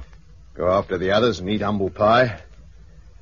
Have you seen the address they left behind? No, I was on my way to look at it. Tynesham Manor, Tynesham, near Devizes. We won't get there tonight. No, I was going to bed down here and move in the morning. If you take that truck, I'll take the car. Well, couldn't we take the truck alone? I got a passenger. Alf, here's your old friend Coker. Alf! Oh, he's gone to sleep. Wake up, Alf. No, mate. I'm not asleep. Keep away from me. Where's Bill? Here. I've got it. Alf. No, you keep away. I've got it and I'll be dead by the morning. I'll draw that trouble to stay alive. Thanks for all you done, Bill. Hope you find your girl. Just give me a drink of water.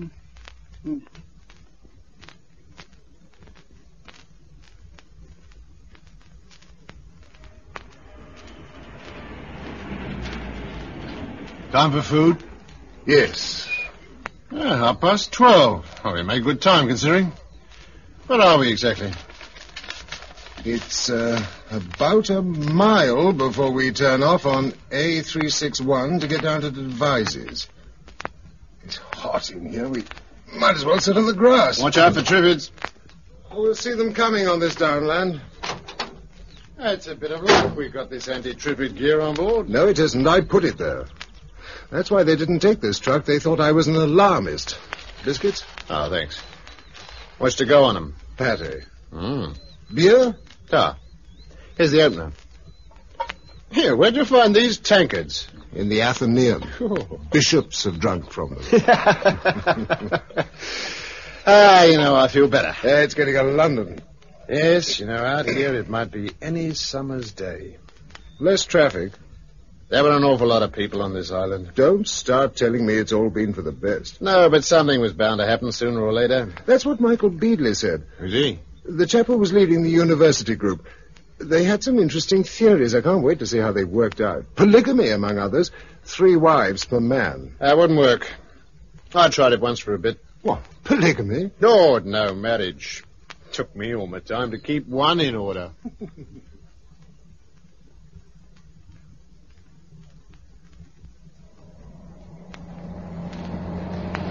Oh, we're just about there. Should be on the other side of this wall. It's a stately home by the look of it. Well, there's the gate. Steady. What's this, a hold-up? Stay where you are. Then don't point that gun at us. Is this Tynesham Manor? Stay where you are. You really might take your finger off the trigger. Where do you come from? And how many of you are there? Just the 2 of us. We've come down from London to join the party. What's in the truck? Supplies. All right, pass. You'd better report to Miss Durrant. She's in the dining hall. Where's Michael Beadley? I don't know. Miss Durrant's in charge. Report to her. All right. Who's this Miss Durrant? As far as I can remember, she was the one who rebelled against polygamy. Something's wrong if she's running things. Let's find out. Pamela? Cynthia? Start serving the blancmange now. I think they've all finished their first course. Yes?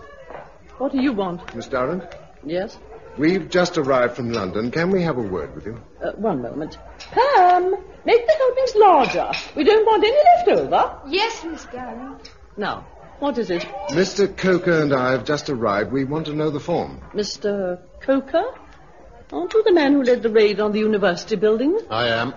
Then I'd better let you know once and for all that we have no use for brutal methods in this community, and no intention of tolerating them. What is this community? Where's Michael Beadley and all the others? They decided to move on. Why? Because we made it perfectly clear that some of us, at any rate, wish to preserve our moral standards. If you wish to stay and help us, you can. If not, please go as soon as possible. Who are all these people here? They didn't come from London, did they? They are locals. All blind? Yes. How many sighted have you? There are 7 of us. What about Miss Playton, Josella Playton? Is she here? No. There's Peggy Harcourt-Smith down at the gate, Monica, Pamela, and Cynthia on duty here, Betty and Rosemary on a Triffid patrol, and that's all the ones who could see. Nobody called Josella. And they're all girls here. All the sighted ones, yes. Meaning that all the men elected to go with the other party. Which is why they went and you stayed. Naturally. With the lorries to be driven and the loading to be done, it was obviously right that they should be the ones to go. Which is why you won't last for 3 months.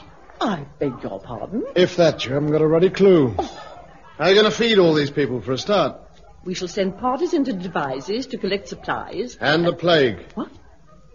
Keep away from towns. There are plenty of village stores in the neighborhood. Enough to last you for a year.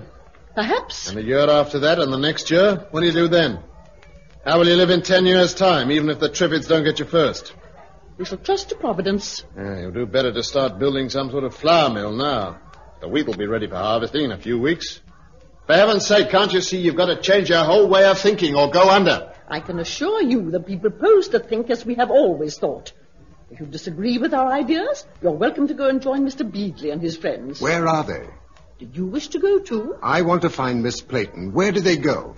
I really couldn't say. Well, surely they left an address. If they did, I don't remember it. I have an idea it was in Dorset, somewhere in the Beaminster direction. Now, if you'll excuse me, there's a great deal to be done. Monica, will you set the plates, please? Then some of the train girls can get busy washing them. Well, how far is Beaminster?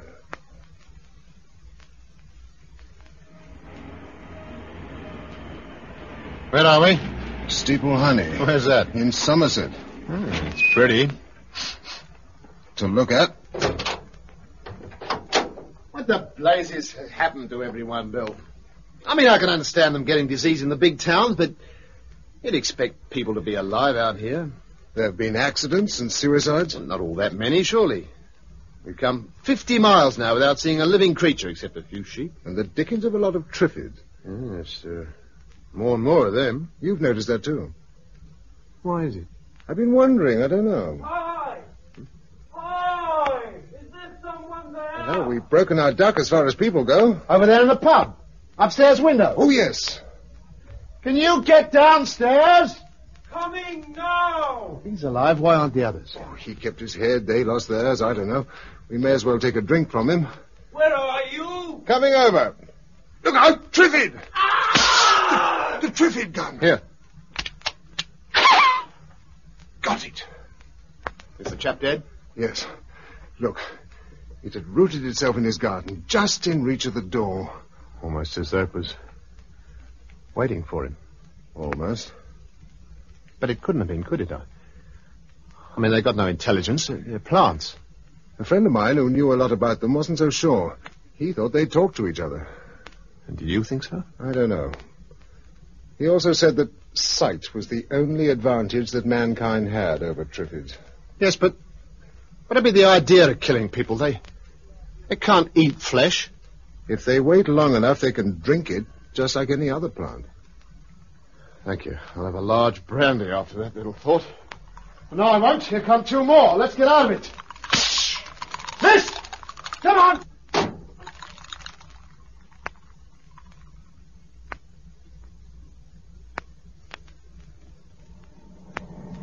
Beaminster welcomes careful drivers. Let's hope somebody else does, too. Crikey, who was that? The character in that doorway. Stay where you are and don't move. What's the idea? Dog eat dog? How many of you are there? Only us two. We're harmless. All right, you can get down. Come on, you others. It's all right. But who are you? Where do you come from? Have you any gin? What's happened? You mean you don't know? Well, only that we were all in a car smash a week ago and taken to the cottage hospital. When we came round the next morning, everybody else was blind. Oh, my name's Stephen Brennell, and I'm supposed to be a stockbroker. This is Vera Paul, a girlfriend of mine, and this is Sid Farrer, who used to run a radio shop. Pleased to meet you. My name's Bill Mason. This is Jack Coker. How do you know? What about the others? Well, they're up at the manor. They broke their legs. Who? The others who were in the accident. But haven't you seen a large party? A man called Michael Beadley's leading them. No, not a sign. We've been all round, 15 or 20 miles radius. Well, my boy, we've been ahead. Miss Durrant. Bless her. Look, supposing you come back to the manor with us. Then we can all put each other into our respective pictures. Oh, fair enough. Lead on. Then you see, I've started the machine gun so that it fires from this window covering the drive. And a mortar here to deal with anybody beyond the shrubbery where we can't see them. Well, that takes care of this side of the house. But why? Well, there's bound to be trouble sooner or later when stocks run low in the cities. We've been expecting gangs out any day. You haven't seen the cities. They're emptier than the countryside. What? Do you mean nobody in them? Yes, darling, that's exactly what he means. Well, that only shows what I've been saying all along. We've got to wait for the Americans. What Americans? Well, they're bound to come sooner or later. I mean, you know, like in the war and the food parcels and all that. They won't be coming this time. How do you know? Well, because they were all out watching the comet or whatever it was as well. They're as badly off as we are. Maybe worse. They had more Triffids. And less canned food in these deep freeze days. But all the same, they are the Americans, aren't they? I mean, they're bound to come sooner or later. Look, You've got to get it into your head. There are no Americans. But there must be Americans. It's no good. You'll never convince her. Here, have a drink, darling, and keep quiet, eh? I believe it, though. That's why there is nothing on the shortwave. It's a bit paralyzing. What the blazes do we do about it? Oh, can't we just stay here and wait? No, we very well can't. I don't swear at the girl. No. I'm sorry. I'm have to blow my top a bit. Ask Bill here. He's noisy but harmless. Oh. Yes, it was being noisy that saved me. I never told you that, did I? On the night of the comet, I was down in Rotherhithe doing a bit of organizing in a strike. The police turned up, so I hid in a cellar all night. Crime pays. And all the same, if we don't stay here, where can we go? My suggestion is Tynesham, where we've just come from. Why? Oh, I know you've got the girl to look for, Bill. That does give you a reason for swanning about the country. But for the rest of us, there's no point in staying here until our supplies run out. That'll take some time. Yes, but by that time, we must be self-supporting. Well, there's some good farmland round these parts. But there aren't enough of us to farm it. Well, I don't know. We might make a go. It's not good enough just to make a go. You've got to realize that this will last forever, that you've got to make entirely new lives. Oh? Look, one of the things man must have if he's to progress is leisure. Leisure. Time to learn, to study, to experiment. Oh, that's true. There are only 6 of us here. We may get 1 or 2 more in, but even that won't give us enough. Well, it means that every single person will have to work all day just to keep himself alive. Well, there's lots of machinery lying around. Yeah, but in a few years' time, there won't be any petrol or oil. We'll have to find horses and breed from them and learn how to shoe them. And later, we'll have to learn how to smelt iron and make horseshoes. Some job. When the candles give out, we'll have to live in the dark unless we've discovered how to make fresh ones out of tallow. Candles are made of wax. I do know that. And wax is made of paraffin.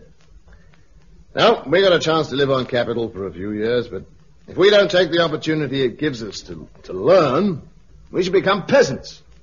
Our children will be savages, and theirs will be back in the Stone Age. Yes, but how will going to Tynesham help? Well, there's more than 60 people there. Most of them are blind, but they can be trained to help. We'll be a society, growing and developing, instead of a desperate garrison with nothing to look forward to. Are you on? Yes, I am. Me too. Is it a very small place, this Tynesham? Oh, it's on all the best American maps. Oh. Well, let's have a drink on it, eh? Miss Tarrant will be surprised. If she doesn't like it, she can go and dance with the Triffids. Have you had much trouble with them round here? Oh, we certainly have. But we've found something that really scares them off. Oh? Yes. When we were collecting our weapon supply at Bovington, we picked up a couple of flamethrowers. One tickle with them, and they keep well away. Just as well. You can shoot at them all day, and they don't mind. Not any more than a tree would. Well, that's what they are. Oh, I know, but you sort of forget it when you see them sitting around waiting to take a smack at you. There's half a dozen in every farmyard round here. They park themselves in the manure heaps. Yes, I look forward to putting in a little flamethrower practice. You sound as though they were getting you down, Bill. Funny, really. I used to regard them as part of my job. Oh, they were odd, yes, but no odder than some other hybrids we produced. But now I'm beginning to realize just what it was we were bringing into the world for money. Well, there's one thing about Tynesham. It's more open up there. You can see for miles across the downs, and they can't creep up on you so much. Good Lord. What's the matter, Bill? The Downs, something Josanna said. Your girlfriend? Yes, back in London, she said something about some friends of hers who lived on the Sussex Downs near Pulborough. That was where she suggested we might go. I bet that's where she is. Unless what? Oh, nothing. Oh, I know. Unless she's caught the plague and died. She might have done. But all the same, you're starting for Pulborough in the morning. I don't blame you, chum. In fact, I wish you luck. The day after the others decided to go to Tynesham, I set out for Sussex. That morning the weather broke and the rain was falling in sheets as I said goodbye to Coker. Dorchester, Wimborne, Ringwood were drenched and deserted. The only life I saw besides the occasional Triffid were 2 blind ponies in the New Forest. After Rumsey, the sun came out, but the utter loneliness was beginning to get on my nerves. I even thought of turning round and going back to the others. But suddenly, as I passed through a village not far from Southampton, a small figure bounded out of one of the garden gates and came running up the road towards me, waving both arms. Hello, who are you? My name's Susan. I'm 9. Will you come and help me, please? Are you alone? there's Tommy, but something's happened to him. One of those things hit him. He's lying in the garden, look, and the thing's still there. Put your fingers in your ears. I'm going to shoot the top of it.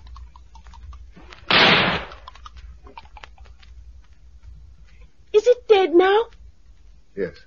Horrible thing. Was Tommy your little brother? Yes. He's only 6. He went out to play. I'm afraid he's dead. Poor Tommy. Shall we bury him? Yes. Is there a spade? Just over there in the tool shed. Oh, yes. Would you like to sit in the lorry? No, I shall be all right. I saw the puppies buried. You've been waiting long. Absolute ages. Are your mother and father anywhere? They've gone. One morning they couldn't see and Dad went out for help. And Mummy went to find him and didn't come back and Tommy and I waited. When did you last eat? There was lots of cheese and yet that. And then I went down to Mrs. Walton at the post office. But she wasn't there, so I took some cake and biscuits and wrote a note. One of those things tried to hit me coming back. I told Tommy not to go out, but he was too little to properly understand. And it was hot yesterday, so he ran out to play with his wheelbarrow while I was washing his other pair of trousers. Will he go in there? It isn't very big. It'll do. Oh, now, Susan, it's all right. It never hurt him, you know, and you've been so brave. I've been lonely. I thought nobody was coming and I was frightened. I know. I've been frightened too, and lonely. But now I'm not, and neither are you. Better? I'll go and pick some flowers for him.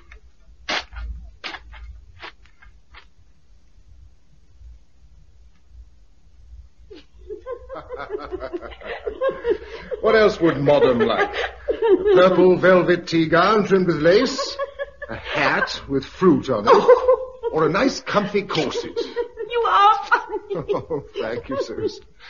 Now, if you've got all the clothes you need, we'd better push on. Chichester's a nice town, but we're a long way from where we're going. Where are we going? To find a farm near Pulborough. What for? I'm looking for a lady. What sort of lady? Is she pretty? Yes. Good. Come on. We don't want to wait around here. No, it smells, doesn't it? It does. I suppose it's all the dead people. Yes. There was one in that shop. I know. She hadn't been stung by one of those things, though. She'd fallen down the stairs and broken her neck. I looked. Oh, dear. You don't want to worry too much about these things. I wasn't. I said, oh, dear, because it's going to rain again.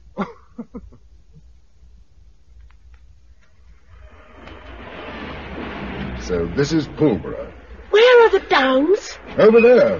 Miles away. Yes, I'd forgotten they were so far. What shall we do? Well, the farmhouse she talked about was on the north side of the downs, so we might be able to see it from here. Maybe smoke or something. It's hard to see anything much in this rain. I know, and it's getting dark. A light, that's what we need. Put your Mac on and we'll use the spotlight. Wish I had a pair of gumboots. Now, you keep watching on the left while I swivel it over to the right.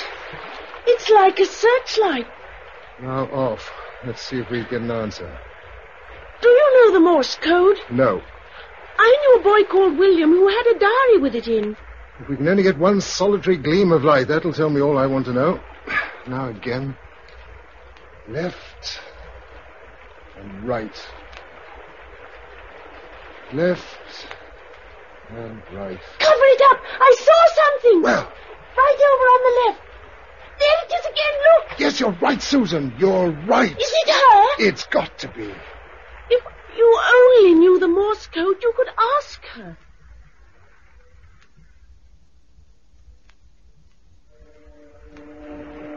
Can you still see it? Through the trees, just. You'll want to turn left somewhere. Can't see a thing. There, a signpost. And the light's right ahead. There's someone standing by it. Is it her? Yes, it is. Drusilla. Hello, Bill. You've been a long time. Drusilla, darling. Oh, darling, darling. I've been hoping so much. Oh, Bill. Darling. You are getting wet. Why don't you kiss her indoors? Yes, come on, Bill. I've left them far too long. I'm the only one who can see among the four of us. Who are they? Dennis and Mary Brent. They were my friends, and it's their farm. And Joyce Taylor, who is staying with them. Come indoors.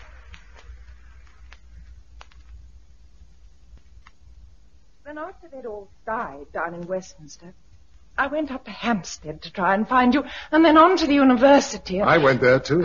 I sheered off pretty quick when I saw that man Coker prowling round and came straight down here. Coker's all right. He wouldn't have harmed you. I didn't know that then. Thank goodness you didn't. If you hadn't come quickly, it would have been the end of us. And to crown everything, Mary was having her baby, and the house was surrounded by Triffids. Joyce was wonderful. How is the baby? They're both doing well. And it isn't blind. So now we have 4 pairs of eyes. 2 grown-ups, 1 little girl, and 1 baby. And 3 blind encumbrances. Shut up, Dennis. No, I'm sorry. I don't know you well enough to say that to you, but you aren't encumbrances. You can't afford to be. All right. But what happens next? Next I shall go to bed. Tomorrow we'll sort out what needs doing. It's still raining. We needed it. What for? The vegetables. Ooh, this is an extremely comfortable bed. They were quite well off, Dennis and Mary. Poor things. They aren't now. Better off than some. Yes. Is it terrible everywhere? Everywhere except here. I know. That's how I feel. Oh, Bill, thank heaven you came. I was terrified you wouldn't be here. And I was afraid you'd got the plague and died. But you didn't. You haven't.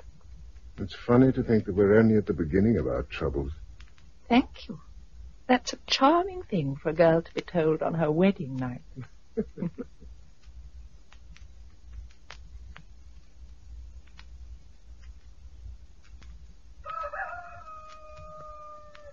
on earth? Oh, hello, darling. You're up. It's past milking time. You've been doing it? Yes, I'm teaching Joyce.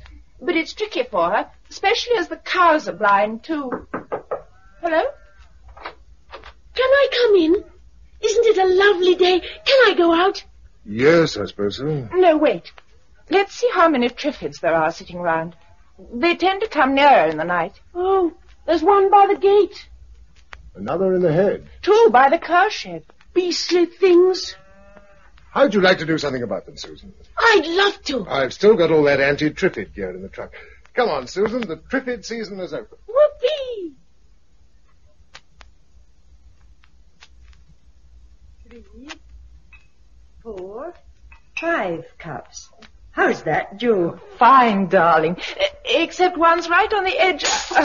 No, not anymore. Oh, Lord, I can't even do that. Oh, Joyce. 1 step up, Dennis, and you're in the house. All right.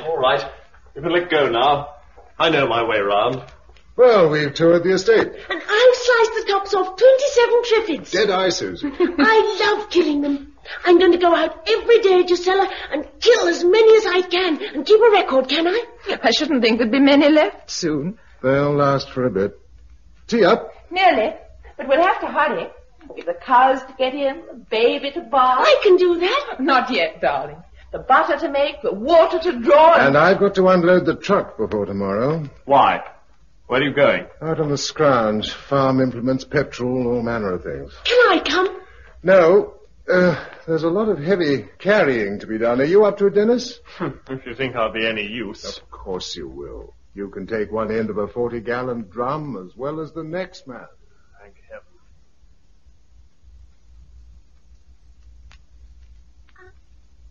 You know you're 2 months old today. Yes, you are. Yes, you are. Drusilla, is her hair really blonde? Actually, it's beginning to go a bit dark at the roots. He's ready. Tea! Hello! Tea! All right, don't shut the place down. I was washing. Oh, sorry. We thought you were in the fields. The tractor's bust. Oh, no. Anything serious? Fairly. Pass the bread round, Susan. Is this the new bat? Yes, I put more soda in it. It's a dollar sight nicer than what we used to have in the old days. 2 months ago. They seem like the old days. Do you know, I bagged 40 Triffids today. That makes my total 217. And still they come. What's the matter, Bill? Well, just thinking.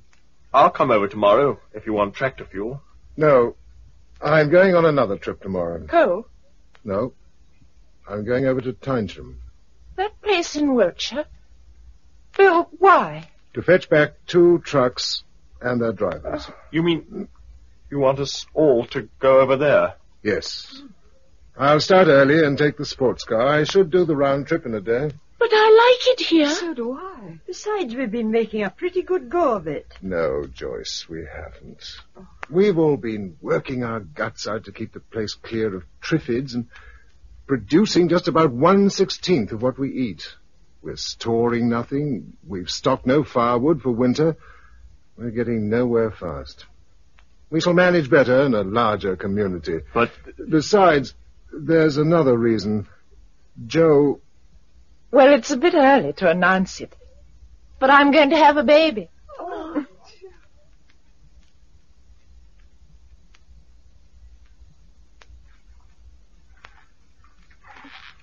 Joyce, how can you tell when it's butter without being able to see?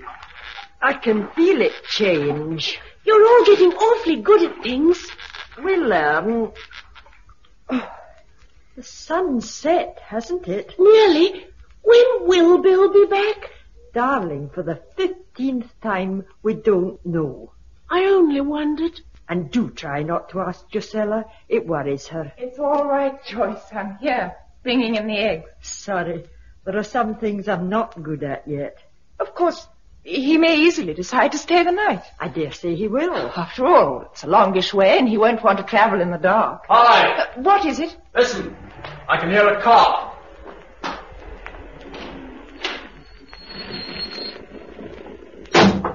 Oh, Bill, darling, how marvelous.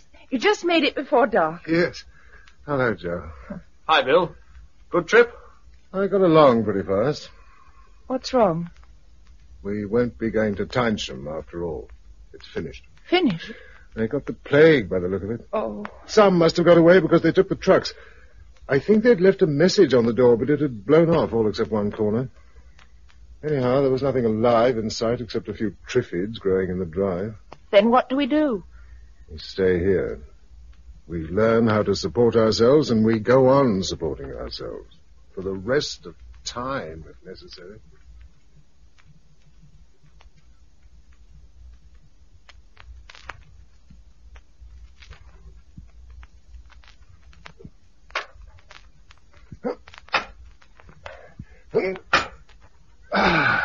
That's the 95th post you put in today. It feels like it. Here, pass the wire along. It'll be like the Roman War when it's done, with Triffids instead of Picts and Scots wandering around outside. So twice 5 miles of fertile ground with posts and wire were girdled round. What? Dear me, I suppose we ought to give you some sort of education. But I am educated. Well, nearly. I mean, I can hit a Triffid at 25 yards and practically milk a cow. Here's number 96. I can hit a Triffid at 25 yards and practically milk a cow. Perhaps she's right. Perhaps that's all the education she needs. What are you writing so busily, darling? My journal. Are you going to be the Anglo-Saxon chronicler of our age? No, but we got to keep a record of what we did and how we did it. You know, when we sowed and what we reaped. Otherwise, we won't even be able to learn from our mistakes. And, oh, my goodness, we're going to make some. Depressed? Not really. But I've been trying to read up a bit about farming and animal management. The trouble is that none of the writers seem to think that anyone can be as ignorant as I am. They all start halfway through. I know. It's the same with cooking and gardening. Well, I suppose we'll learn. How much ground are you going to fence off? About 100 acres, with an inner fence to keep us out of stinging range. That's going to take you a bit of time. Time, darling, is what we have a great deal of. All the time in the world.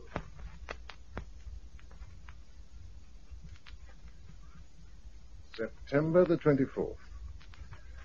We've completed the fences, and all Triffids are now outside where they can stay. This means that Susan can now spend more time on farm work. She's bitterly disappointed. We've harvested 20 sacks of corn, which we winnowed in a rather primitive manner. I must now find out how to grind flour. Perhaps a windmill. I saw a covey of partridges today flying over the stubble, but had no gun. The 12th of December. I am writing this because Bill was knocked down and trampled on by a horse he was trying to catch. He's not badly hurt, but it'll be several days before he's up and about. It's a nasty reminder of what might happen if one of us became seriously ill. We live on the edge of disaster. But I must say I feel very well, in spite of my ever-increasing size. Food stocks are as follows. The 2nd of March. At 2 o'clock this morning, I delivered our baby. Josella was wonderfully brave and did most of the work. None of the books were any good at all, but luckily it seemed fairly obvious what was supposed to happen at each stage. We've called him David. He weighs 6.5 pounds on the kitchen scales.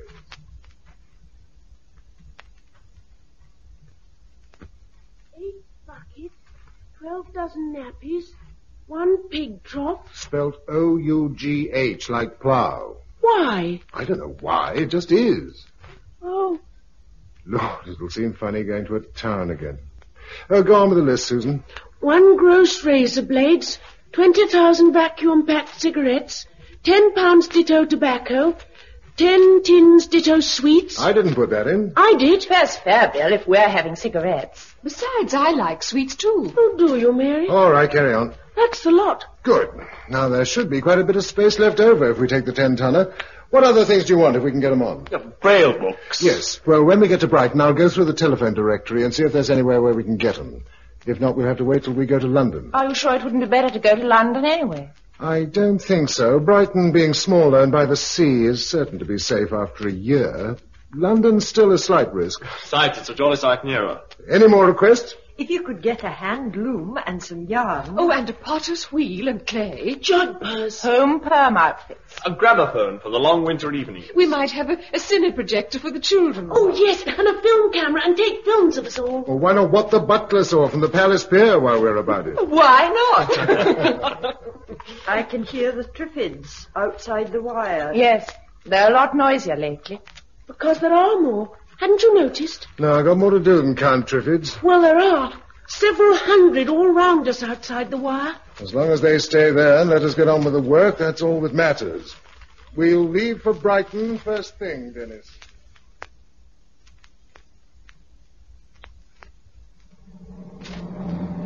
It feels like a good road. It is. Remember it? Through the downs and straight into Brighton. We've just passed the turning to Lewis. Today's Saturday, isn't it? Yes, why? Think of the traffic there'd have been a year ago. I know. Now not a thing in sight. Hello. Yes, there is. What's wrong? About 50 yards ahead, there's a roadblock, and somebody's painted "Keep Out" in large letters right across. They've no right to do that. Someone fired at us, didn't they? Yes. Quick, help me out. Quick. Steady, steady. They weren't trying to hit us, or they'd have succeeded. But all the same, we'll take their advice. Where shall we go? London. You said it wasn't safe. Safety's relative.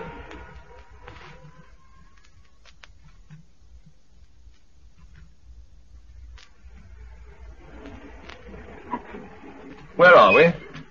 Top of Lower Regent Street, looking across Piccadilly Circus. At the clock. One of its hands has fallen off. Is Eros still standing? Yes. Well, go on. Tell me more. I want to know what it's like. Like Piccadilly Circus empty.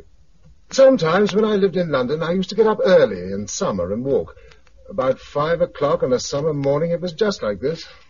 Was it? There's a musty smell. That's the chief difference. All around, on the steps of Eros, at the entrance to the London Pavilion, under the colonnade in Regent Street, there are little heaps of clothes, with bones sticking out of them. And you say it's no different. Well, let's go shopping, shall we?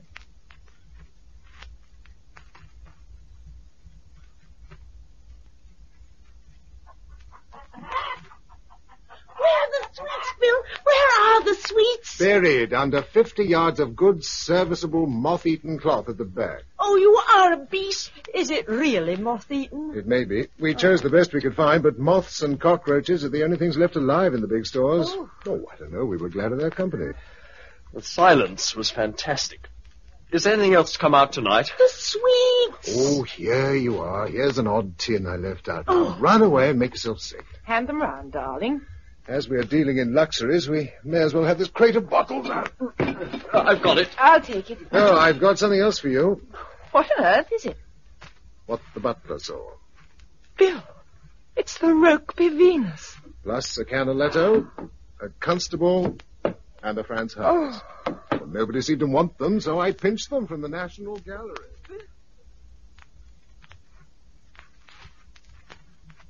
That gramophone was a find. It's going to make all the difference to them. Do you think they're unhappy? Mary and Joyce are all right. They can keep themselves busy in the house. Dennis chafes a bit. He'll be better now.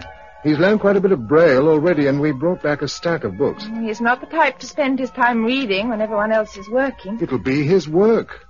I want him to read up all the medieval stuff he can find. What? I want to know exactly what villages did in those days, or what they used for soap and sugar, and buttons and needles and cough mixture. Are we really going back to that? If we can't, it's going to be a poor lookout. Oh, Bill, I wasn't made for this kind of life. It's dreadful. Darling. Oh, Bill. Oh, sorry. Self-pity. Revolting. Must be the gin. And the music. After all, we've survived a year, and we're better off than we were when we started. Better off by David, at any rate. Oh, and 1,000 things. There's the mill and the animals, and the garden really beginning to get organized. And you. Yes, as long as we stay together, I don't see how things can help it. What are we going to drink for breakfast when there's no more tea or coffee? Beer. Jolly good show. You, my girl, will go on drinking milk. Swizz, how will we make the beer? Brew it from barley. What's the lower field looking like? Pretty healthy. I've been thinking of pushing out the fence to extend it. By the way, who said there were more Triffids around? Me. You were right. I've never seen so many except in a nursery. What are they doing? Just rooted there, being Triffids, but more every day. I wonder why. Do you think there's a special reason? Of course there is. He brings them. Don't point. And why should I bring them? Do you think I whistle to them in my sleep? No, but you make most of the noises round the place, sawing and hammering, and they hear you. Oh, nonsense, darling. They're plants. They can't hear. All right. Look, Bill. You see that Triffid crossing the field down the valley? Yes? Fire your gun out of the window. Just fire it in the air. Anything to oblige the young.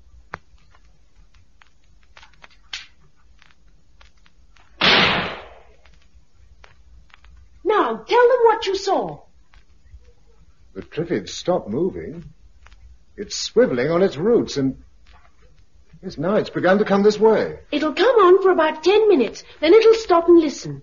If it can hear the others by the fence clattering, it'll keep coming on. But if it can't, it'll turn off and go wherever it was going. You've been watching them very closely. I always watch them. I hate them. She's right, you know, Bill. But they're plants. They've no ears. They can't hear. Then they do something so like it that only a biologist could tell the difference. Don't you remember, Mary, how they broke loose and began crowding round the house the moment we all went blind? They often did that in tropical countries before people went blind. But not here.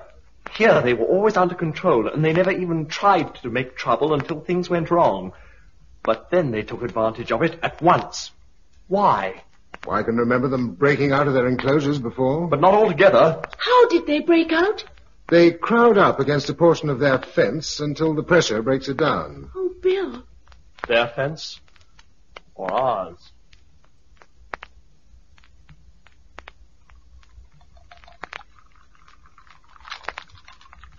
July the 1st. At last we found what we were looking for, an RAOC depot containing flamethrowers and fuel. I brought 4 back today, and with Josella's help we destroyed about 500 Triffids. August the 10th, busy harvesting. I've learned how to make a horseshoe which the horse apparently considers wearable. Notes opposite. We set fire to several hundred Triffids on the northern wire in an early morning drive.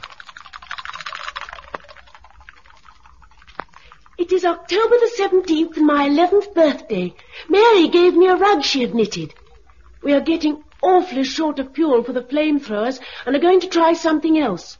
I am doing the journal because W. Mason Esquire and D. Brent Esquire have gone to London to fetch sulphuric acid from a chemical works in Romford.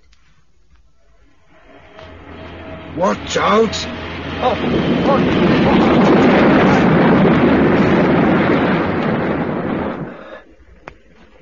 What was it? A sign that we can't come here anymore. Fainham House crashed into the street behind us. Oh. Vibration of the truck? Yes. And it'll happen again if we're not careful. This is our last visit to Piccadilly. What does it look like now? Better. How? As though it belonged to another race, nothing to do with us. There's a sycamore growing out of a shop window, and all the pavements are covered with green moss. You can't see the fountain for willow herb and thistles. We can leave it to the antiquarians now and go home very slowly.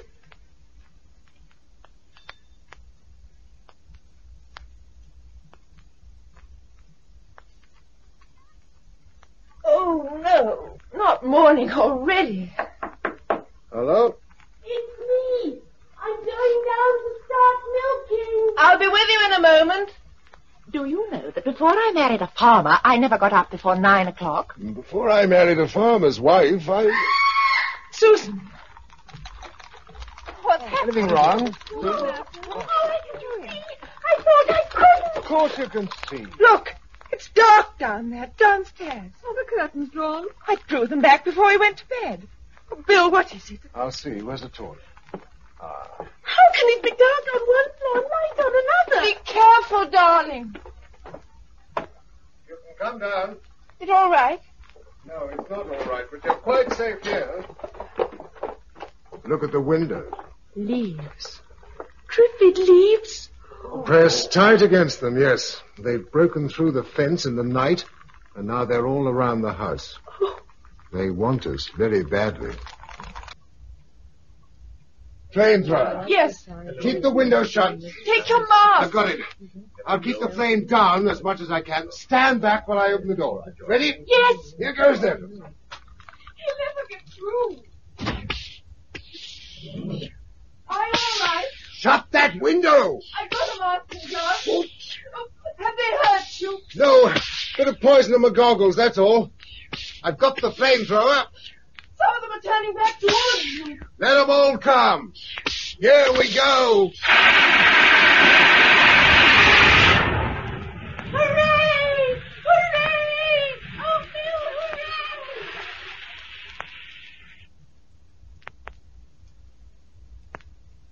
May the 20th. We've been here 4 years. We now have 5 beehives and are hoping to be able to make some mead to keep our spirits up during the winter. There was a Triffid breakthrough this morning, the first since we began spraying round the wire with arsenic back in January.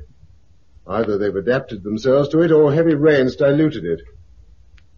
Dennis suggests that we should try to get hold of a second generator from somewhere and electrify the fence every so often to stop them crowding against it.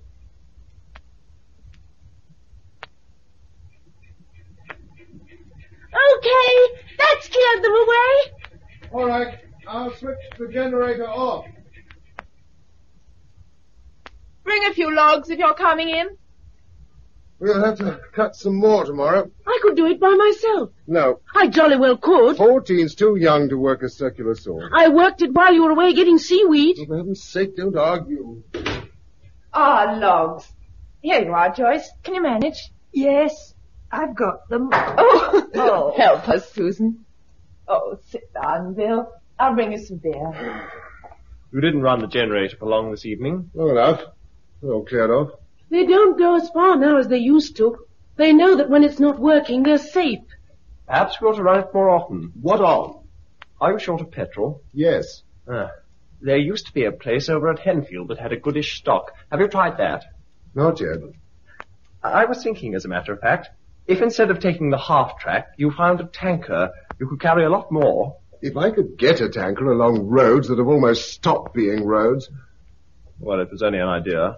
What you don't seem to realize is that in a year or two there won't be any petrol to put in a tanker or anything else. Oh, yes, I do. And I've been thinking about that, too. We'll need a stronger fence, then. It should be possible to build a stockade of telegraph poles strong enough to keep anything out. Possible? For who? If you could get hold of a light crane, it would help. And if I had 10 arms, it would help even more. Bill. Well, I'm sorry, but I get fed up with everybody having brilliant ideas which only need me to sweat my guts out to put into practice. Don't you think I'd like to be able to sit back and think for a change? Well, don't you? Pencils, paper, pepper, a pop gun, and a plastic pot. What? Isn't it a nice list? There are one or two other things. We can get them all in Littlehampton. Can we? Yes, tomorrow. We'll take the half-track and have a picnic by the sea. Don't be silly. I've got 1,000 things to do tomorrow. Nothing more important than this. Besides, we've never both been away together at the same time. That's why it's important. But Susan can look after everything perfectly well.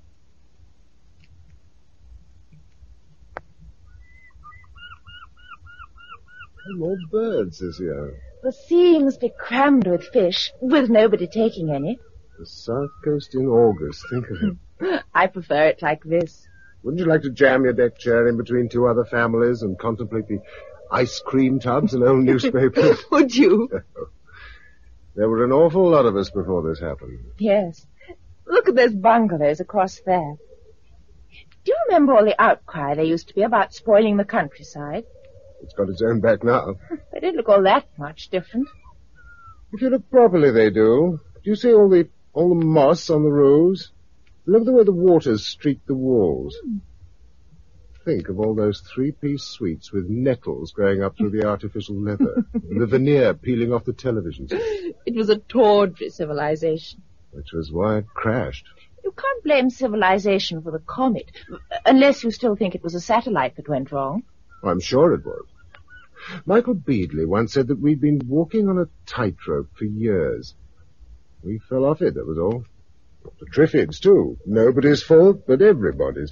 Because we went merrily ahead in our own interests without bothering about the possibilities. That's a glum train of thought. Still, it's a mental process.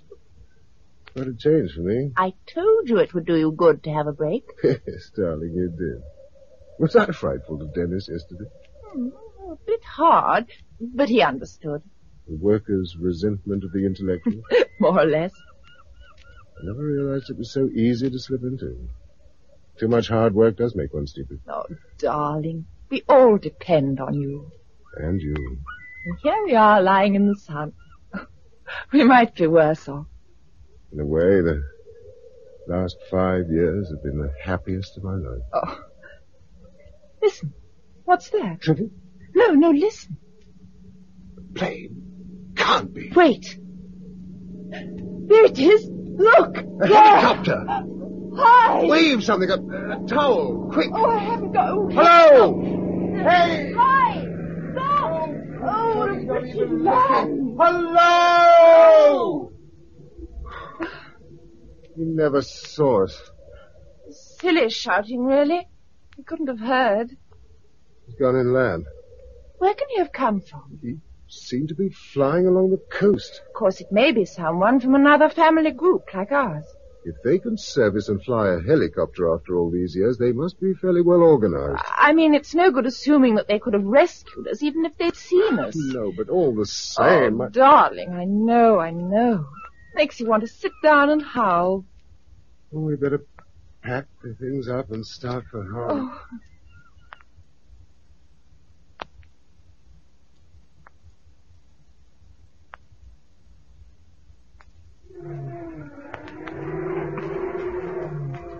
Rear wheels look clear. That's better. What made me think this might be a better road, I do not know. Well, it's not much worse than the other. Hop up on that bank and see what it looks like ahead. If it's too bad, we'll turn around and go the other way. Well, how do you tell if it's too bad? Or if you can see a road at all, we'll use it. Bill, here, quick. What's the matter? I can see the farm and a huge, great cloud of smoke. It could be Triffids burning. Oh, no, Bill, you know it isn't. They've had a fire and only Susan's left to fight it. Quick.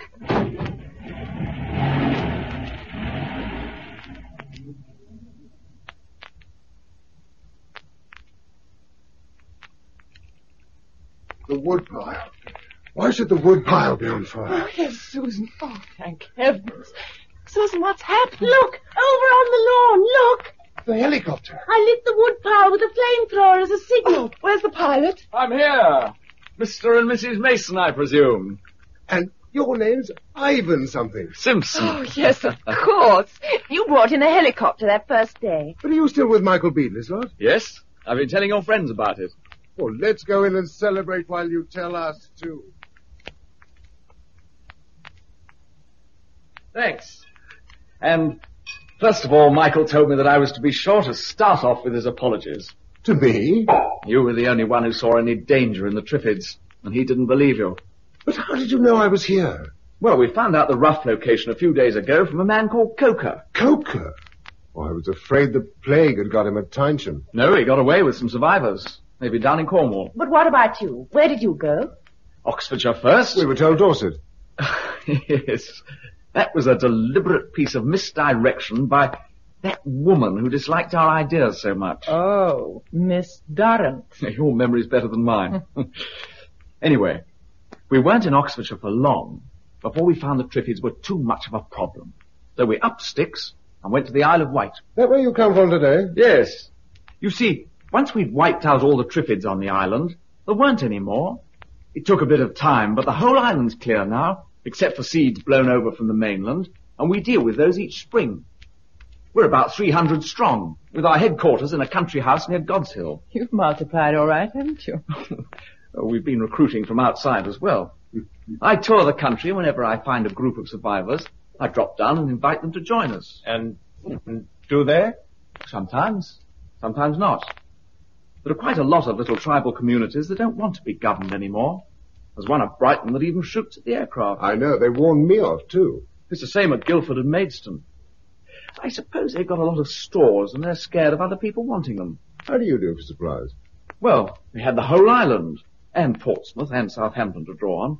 But we're feeding ourselves now and beginning to branch out. How? A fishing fleet, a cement works, and an iron foundry. You know, we even brought a load of ore down by sea from Northumberland last summer, just to prove that we could do it. The next thing will be an expedition to the Nottingham oil field, and we hope to get the Fawley refinery working. That sounds a busy life. It is. There's plenty of room for helpers. You could be very useful. I have learned to do a good many things in the last few years. No, I don't mean farming. That's all looked after. But you're a biochemist, aren't you? Well, a biologist with a little chemistry. That's too fine a distinction for me. The point is, Michael's been trying to get some research going into a method of knocking off Triffids scientifically. A selective killer? Something like that. If we're ever going to extend, we've got to find one. But the trouble is that the only people to work on it are a few who have forgotten even the biology they learnt at school.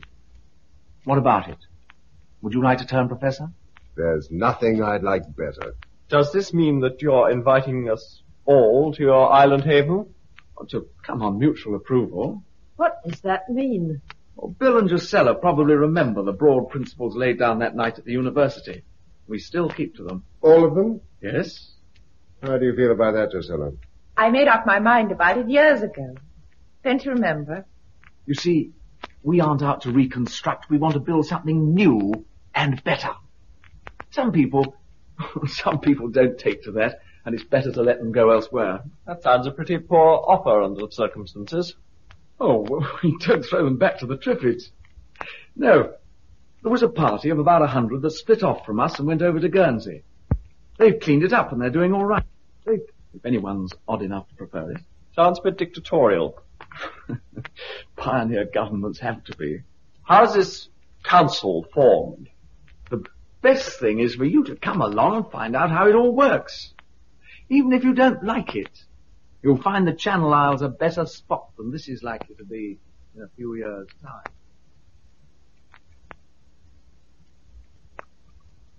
Bill! Bill, you out there? Here, What you doing? taking the evening air, looking at the view, thinking. You've escaped quite an argument. They've been hard at it ever since Ivan left. What's the upshot? They'll come, but they don't want to. Surely they can see... No, Bill, they can't. Quite literally, I mean. They can't see the Triffids like a thick hedge all round. And beyond them, the country's sinking back to marsh and forest. They still think of a tidy countryside, lanes and fields and cottages. Besides, they know their way around here. Oh, it must be awful moving house when you're blind. It's our home, too. I know. We've made it. Oh, we could stay a year or two longer. What do you think? No, not now. No point. And think of the children. That's what finally made the others decide to leave. All the time I've been haunted by something Coker said years ago. The first generation peasants, the next savages.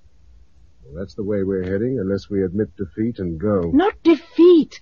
A strategic withdrawal. All right, but when? Let's have the summer here. We can live off stores and have a sort of holiday. Very well. And on the 20th of September, when the schools used to reassemble, we'll pack up and drive down to Portsmouth. We'll flash a light to the island and wait for a boat to pick us up. Fancy being in a boat again. And yet, you know, I shall cry buckets when we do leave.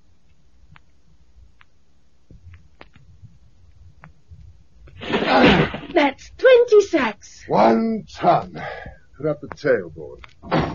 I'm sorry about this. Why? If I hadn't burnt the wood pile yesterday, you wouldn't have had to come and get coal today. All in a good cause. I shan't have to do it again.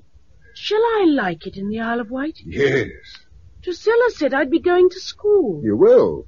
But I know everything now. I can milk and drive a tractor and harness a horse and shoot Triffids. There are other things worth learning. Oh, all right, if you say so. But I won't have to leave you, will I? No, you'll always stay with us. Now, come on. Let's go home and start our holiday.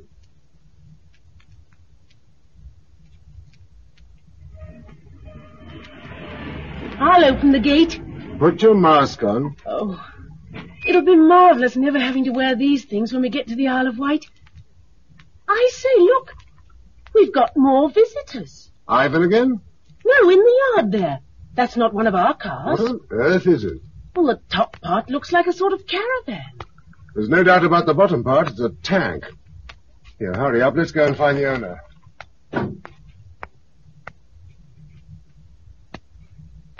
This is my husband and our adopted daughter. Bill, this is a Mr. Torrance. He says he's some kind of an official from Brighton. These other men are with him. How do you do, Mr. Mason? We've met before. I don't think so. Oh, yes, we have. On the second day of the disaster, you fired at me up in Hampstead. Oh, did I? Well, those were bad days. Shoot first and ask questions afterwards, eh? As times have improved, perhaps your friends would like to park their Sten guns outside. They're all right here. It's a man's best friend, you know, as they used to say in the army. The boys get attached to them. Why did you say you want to see me? I understand you're in charge here. Well, the place belongs to Mr. Brent. Yes, but you're the organizer. I'm commander, Southeast Region. What does that mean? It means that I am the chief executive officer of the Emergency Council for Southeast Britain. Never heard of it. We didn't know about you until we saw your fire yesterday. Well, now that you do know, what about it? When a group like yours is discovered, it's my job to investigate and assess it. Why? In case adjustments have to be made. So you can take it from me that I'm here officially. On behalf of an official council? What else? Or a self-elected one? There has to be law and order.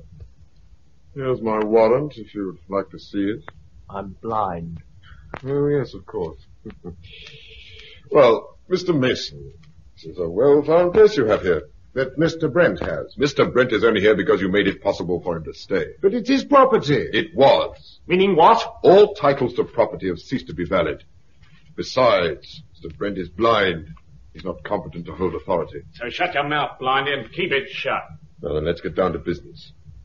Your wife says there are 8 of you here. 5 adults, this girl, and 2 small children. All of you are sighted except these 3 here. Check? Correct. We'll have to alter that. What? Well, it's disproportionate. It happens to be the way we like it. Oh, yes, I'm sure it is. But we've got to be realistic these days. I don't quite gather what we have to be realistic about. Yes, well, I'll put you in the picture. Regional HQ is in Brighton.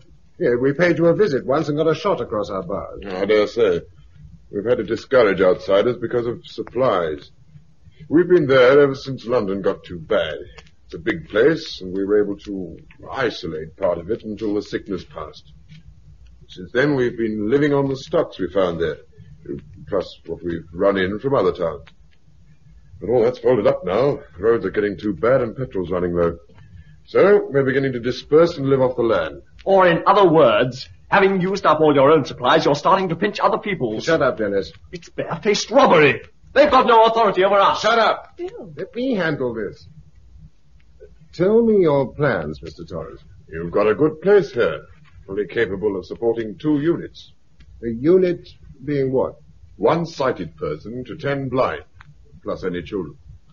We shall allocate to you a further 17 blind persons, making 20 with the 3 you already have. And, of course, children. Well, 20 people can't live off this land. It's impossible. It can be done. Oh, of course, you will be in command of the double unit. Supposing I don't choose to? Then we put someone else in. We can't afford waste in these times. All the same, I still say the land can't do it. It will. Mind you, you'll have to lower your standards. We'll all have to tighten our belts for a few years. But in the end, you'll get the payoff. How? Well, in 6 or 7 years' time, the children will have grown up a bit. You'll have labor to expand with. Then you can relax. Just supervise. You'll be the head of a clan that's working for you. You'll have an inheritance to hand on to your sons. What you're really offering is a kind of feudal seigneury. Yeah, that's it. Just the word. And with all the rights. If you know what I mean. It's the only practical way to work under present conditions. But what on earth are they going to eat at the start? Mashed triffid. That's cattle food. But very nourishing. Filthy stuff. Look, Mr. Mason, you're still doing some old-fashioned thinking. What are these people? Why are they alive? Because of us. Okay, then. They do what we tell them and eat what we give them. Beggars can't be choosers, especially when they're blind. Bill, shut up. Just where do you and your council stand in all this? Exactly where the monarch would stand in a feudal system. We rule and control the armed forces. Armed forces? They will be raised as and when necessary by levies on the seigneuries, as you call them. In return, you have the right to call on the council if they are attacked, or when you have trouble from your workers. I should have thought a small police force was all you needed. But you've got to think ahead. After all, every country in the world is in the same state. One of them is going to be the first to get back on its feet, and that country will dominate all the others. It's our duty to be that country, and that is why we need an army. No. What? No. We've lived through this agony all these years, and now the man proposes to start a war. We're getting a bit tired of you, mate. You talk too much, Blindy. And I never said anything about a war. It will simply be a question of pacifying and administering tribes that have reverted to lawlessness. Unless they think of it first. Which is why we have got to be prepared. Is it all clear, Mr. Mason? Yes, I think so. You expect the 3 of us here to be responsible for 20 blind people and a number of children. 2, not 3. Yourself and your wife. And Susan. Sorry. The allocation is 10 per unit, and we can't make exceptions. We'll find work for her at headquarters until she's old enough to run a unit on her own. Oh, with some chap. My wife and I regard her as our own daughter. We've got to stick to the regulations. Yes, of course. Bill! Sorry, Susan, but orders are orders. Besides, you'll do all right at HQ, my girl.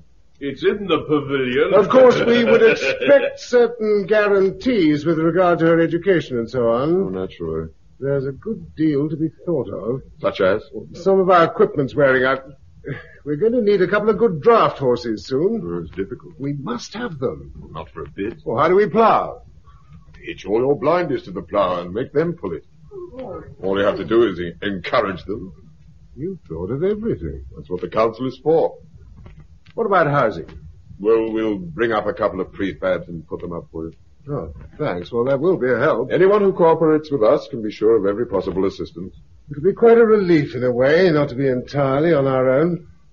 Well, now, I dare say you'd like to see round the place. We're rather proud of our anti-Triffid fence. Then we'll have a drink or two on the deal. How's that? Fine. But we can't stay too late. I'd better have a wash first. I'm covered with coal. Susan, start showing Mr. Torrance and his friends round the estate. Me? Yes, it'll give her a chance to get to know you. I'll join you in a moment. This way. Right.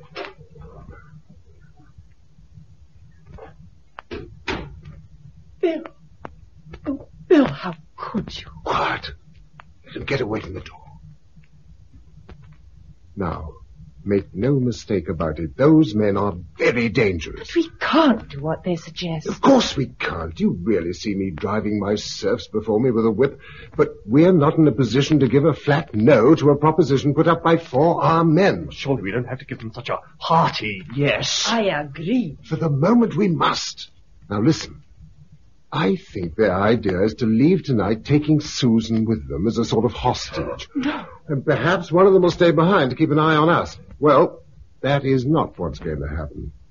I'm going out to join them in a moment, and this is what I want you to do.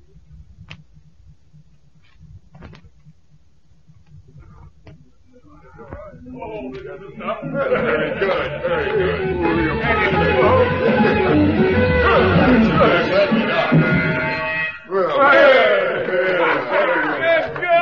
Good kid. Hey, she can jive. Hang on, that's what it's called. I remember now. Rock and roll. Who's got an empty glass? Mr. Torrance. Was it mead or whiskey? Give him both. Boy, steady on. Oh, you can't have too much of a good thing, can you, Commander? Well, see, I'm enjoying tonight. Cheers.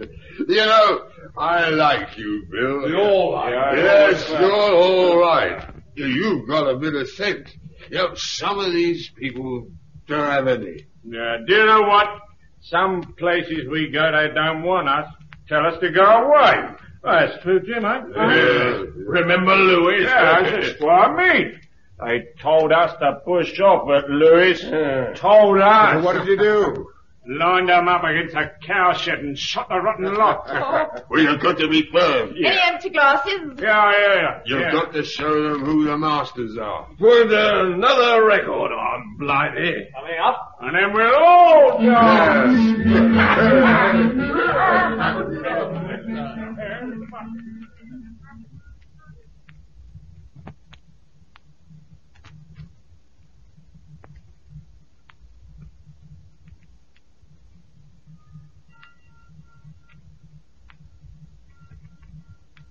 Good fellow. All ready? Are they asleep? Flat out. Down you come.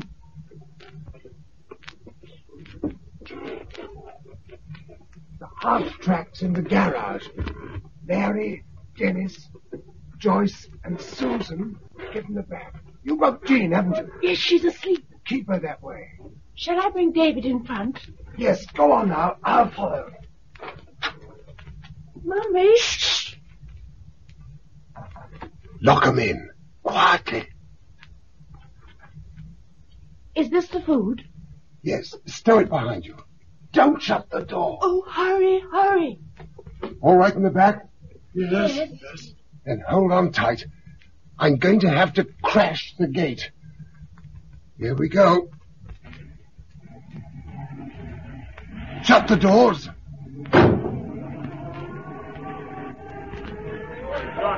They're awake.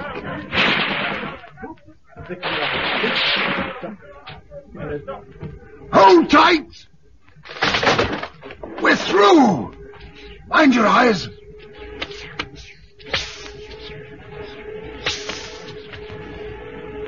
We're past the Triffids. Right. What's the matter? Why, Mr. Oh, go on, Bill. Go on. It's all right. I just want to see whether they follow us. If they do, we'll have to make a day tour before we go to Portsmouth. Of course they'll follow us. I don't think so. They're out of the house. They're climbing into their machine. Oh, Bill, let's go. No, Bill. wait. They've switched on the headlamps.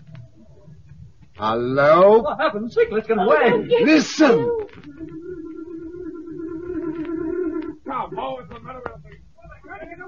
That's all right. What's happened? There's 10 pounds of your honey in the petrol tank. I hoped it would do the trick. Oh, look. The Triffids are swarming in. Yes, they'll be stuck there now till someone turns up to rescue them. Portsmouth, here we come. How's David? Asleep. And are you crying buckets? No. We're leaving. Why?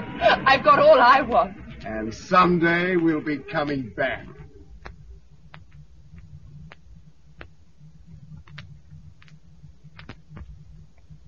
We arrived at Portsmouth at 7 o'clock in the morning, and by midday we were over here. We decided to stay, and here we are. Well, that's all from me. Drusilla? I've no more. Thank you. Well, that's a jolly good interview. Just filled up that reel of tape, too. Thanks awfully, both of you. That's all right. But you said you would go back, Bill. When we've beaten the Triffids. Bill, there must be hundreds of thousands on the mainland by now. And more every year. Torrance's seigneuries have had it, and I don't think any of the other communities will last long. So is there any hope then, Bill? I think so, yes. Meaning you're on to something? We might be in a few years' time. As long as that. Well, it took thousands of years for us to become clever enough to make anything as foul as a Triffid. We can't expect to undo our work at once. But we're on the right road, I'm sure of that. And someday we, or our children, or their children, will go back across the straits. And the Triffids will have had their day.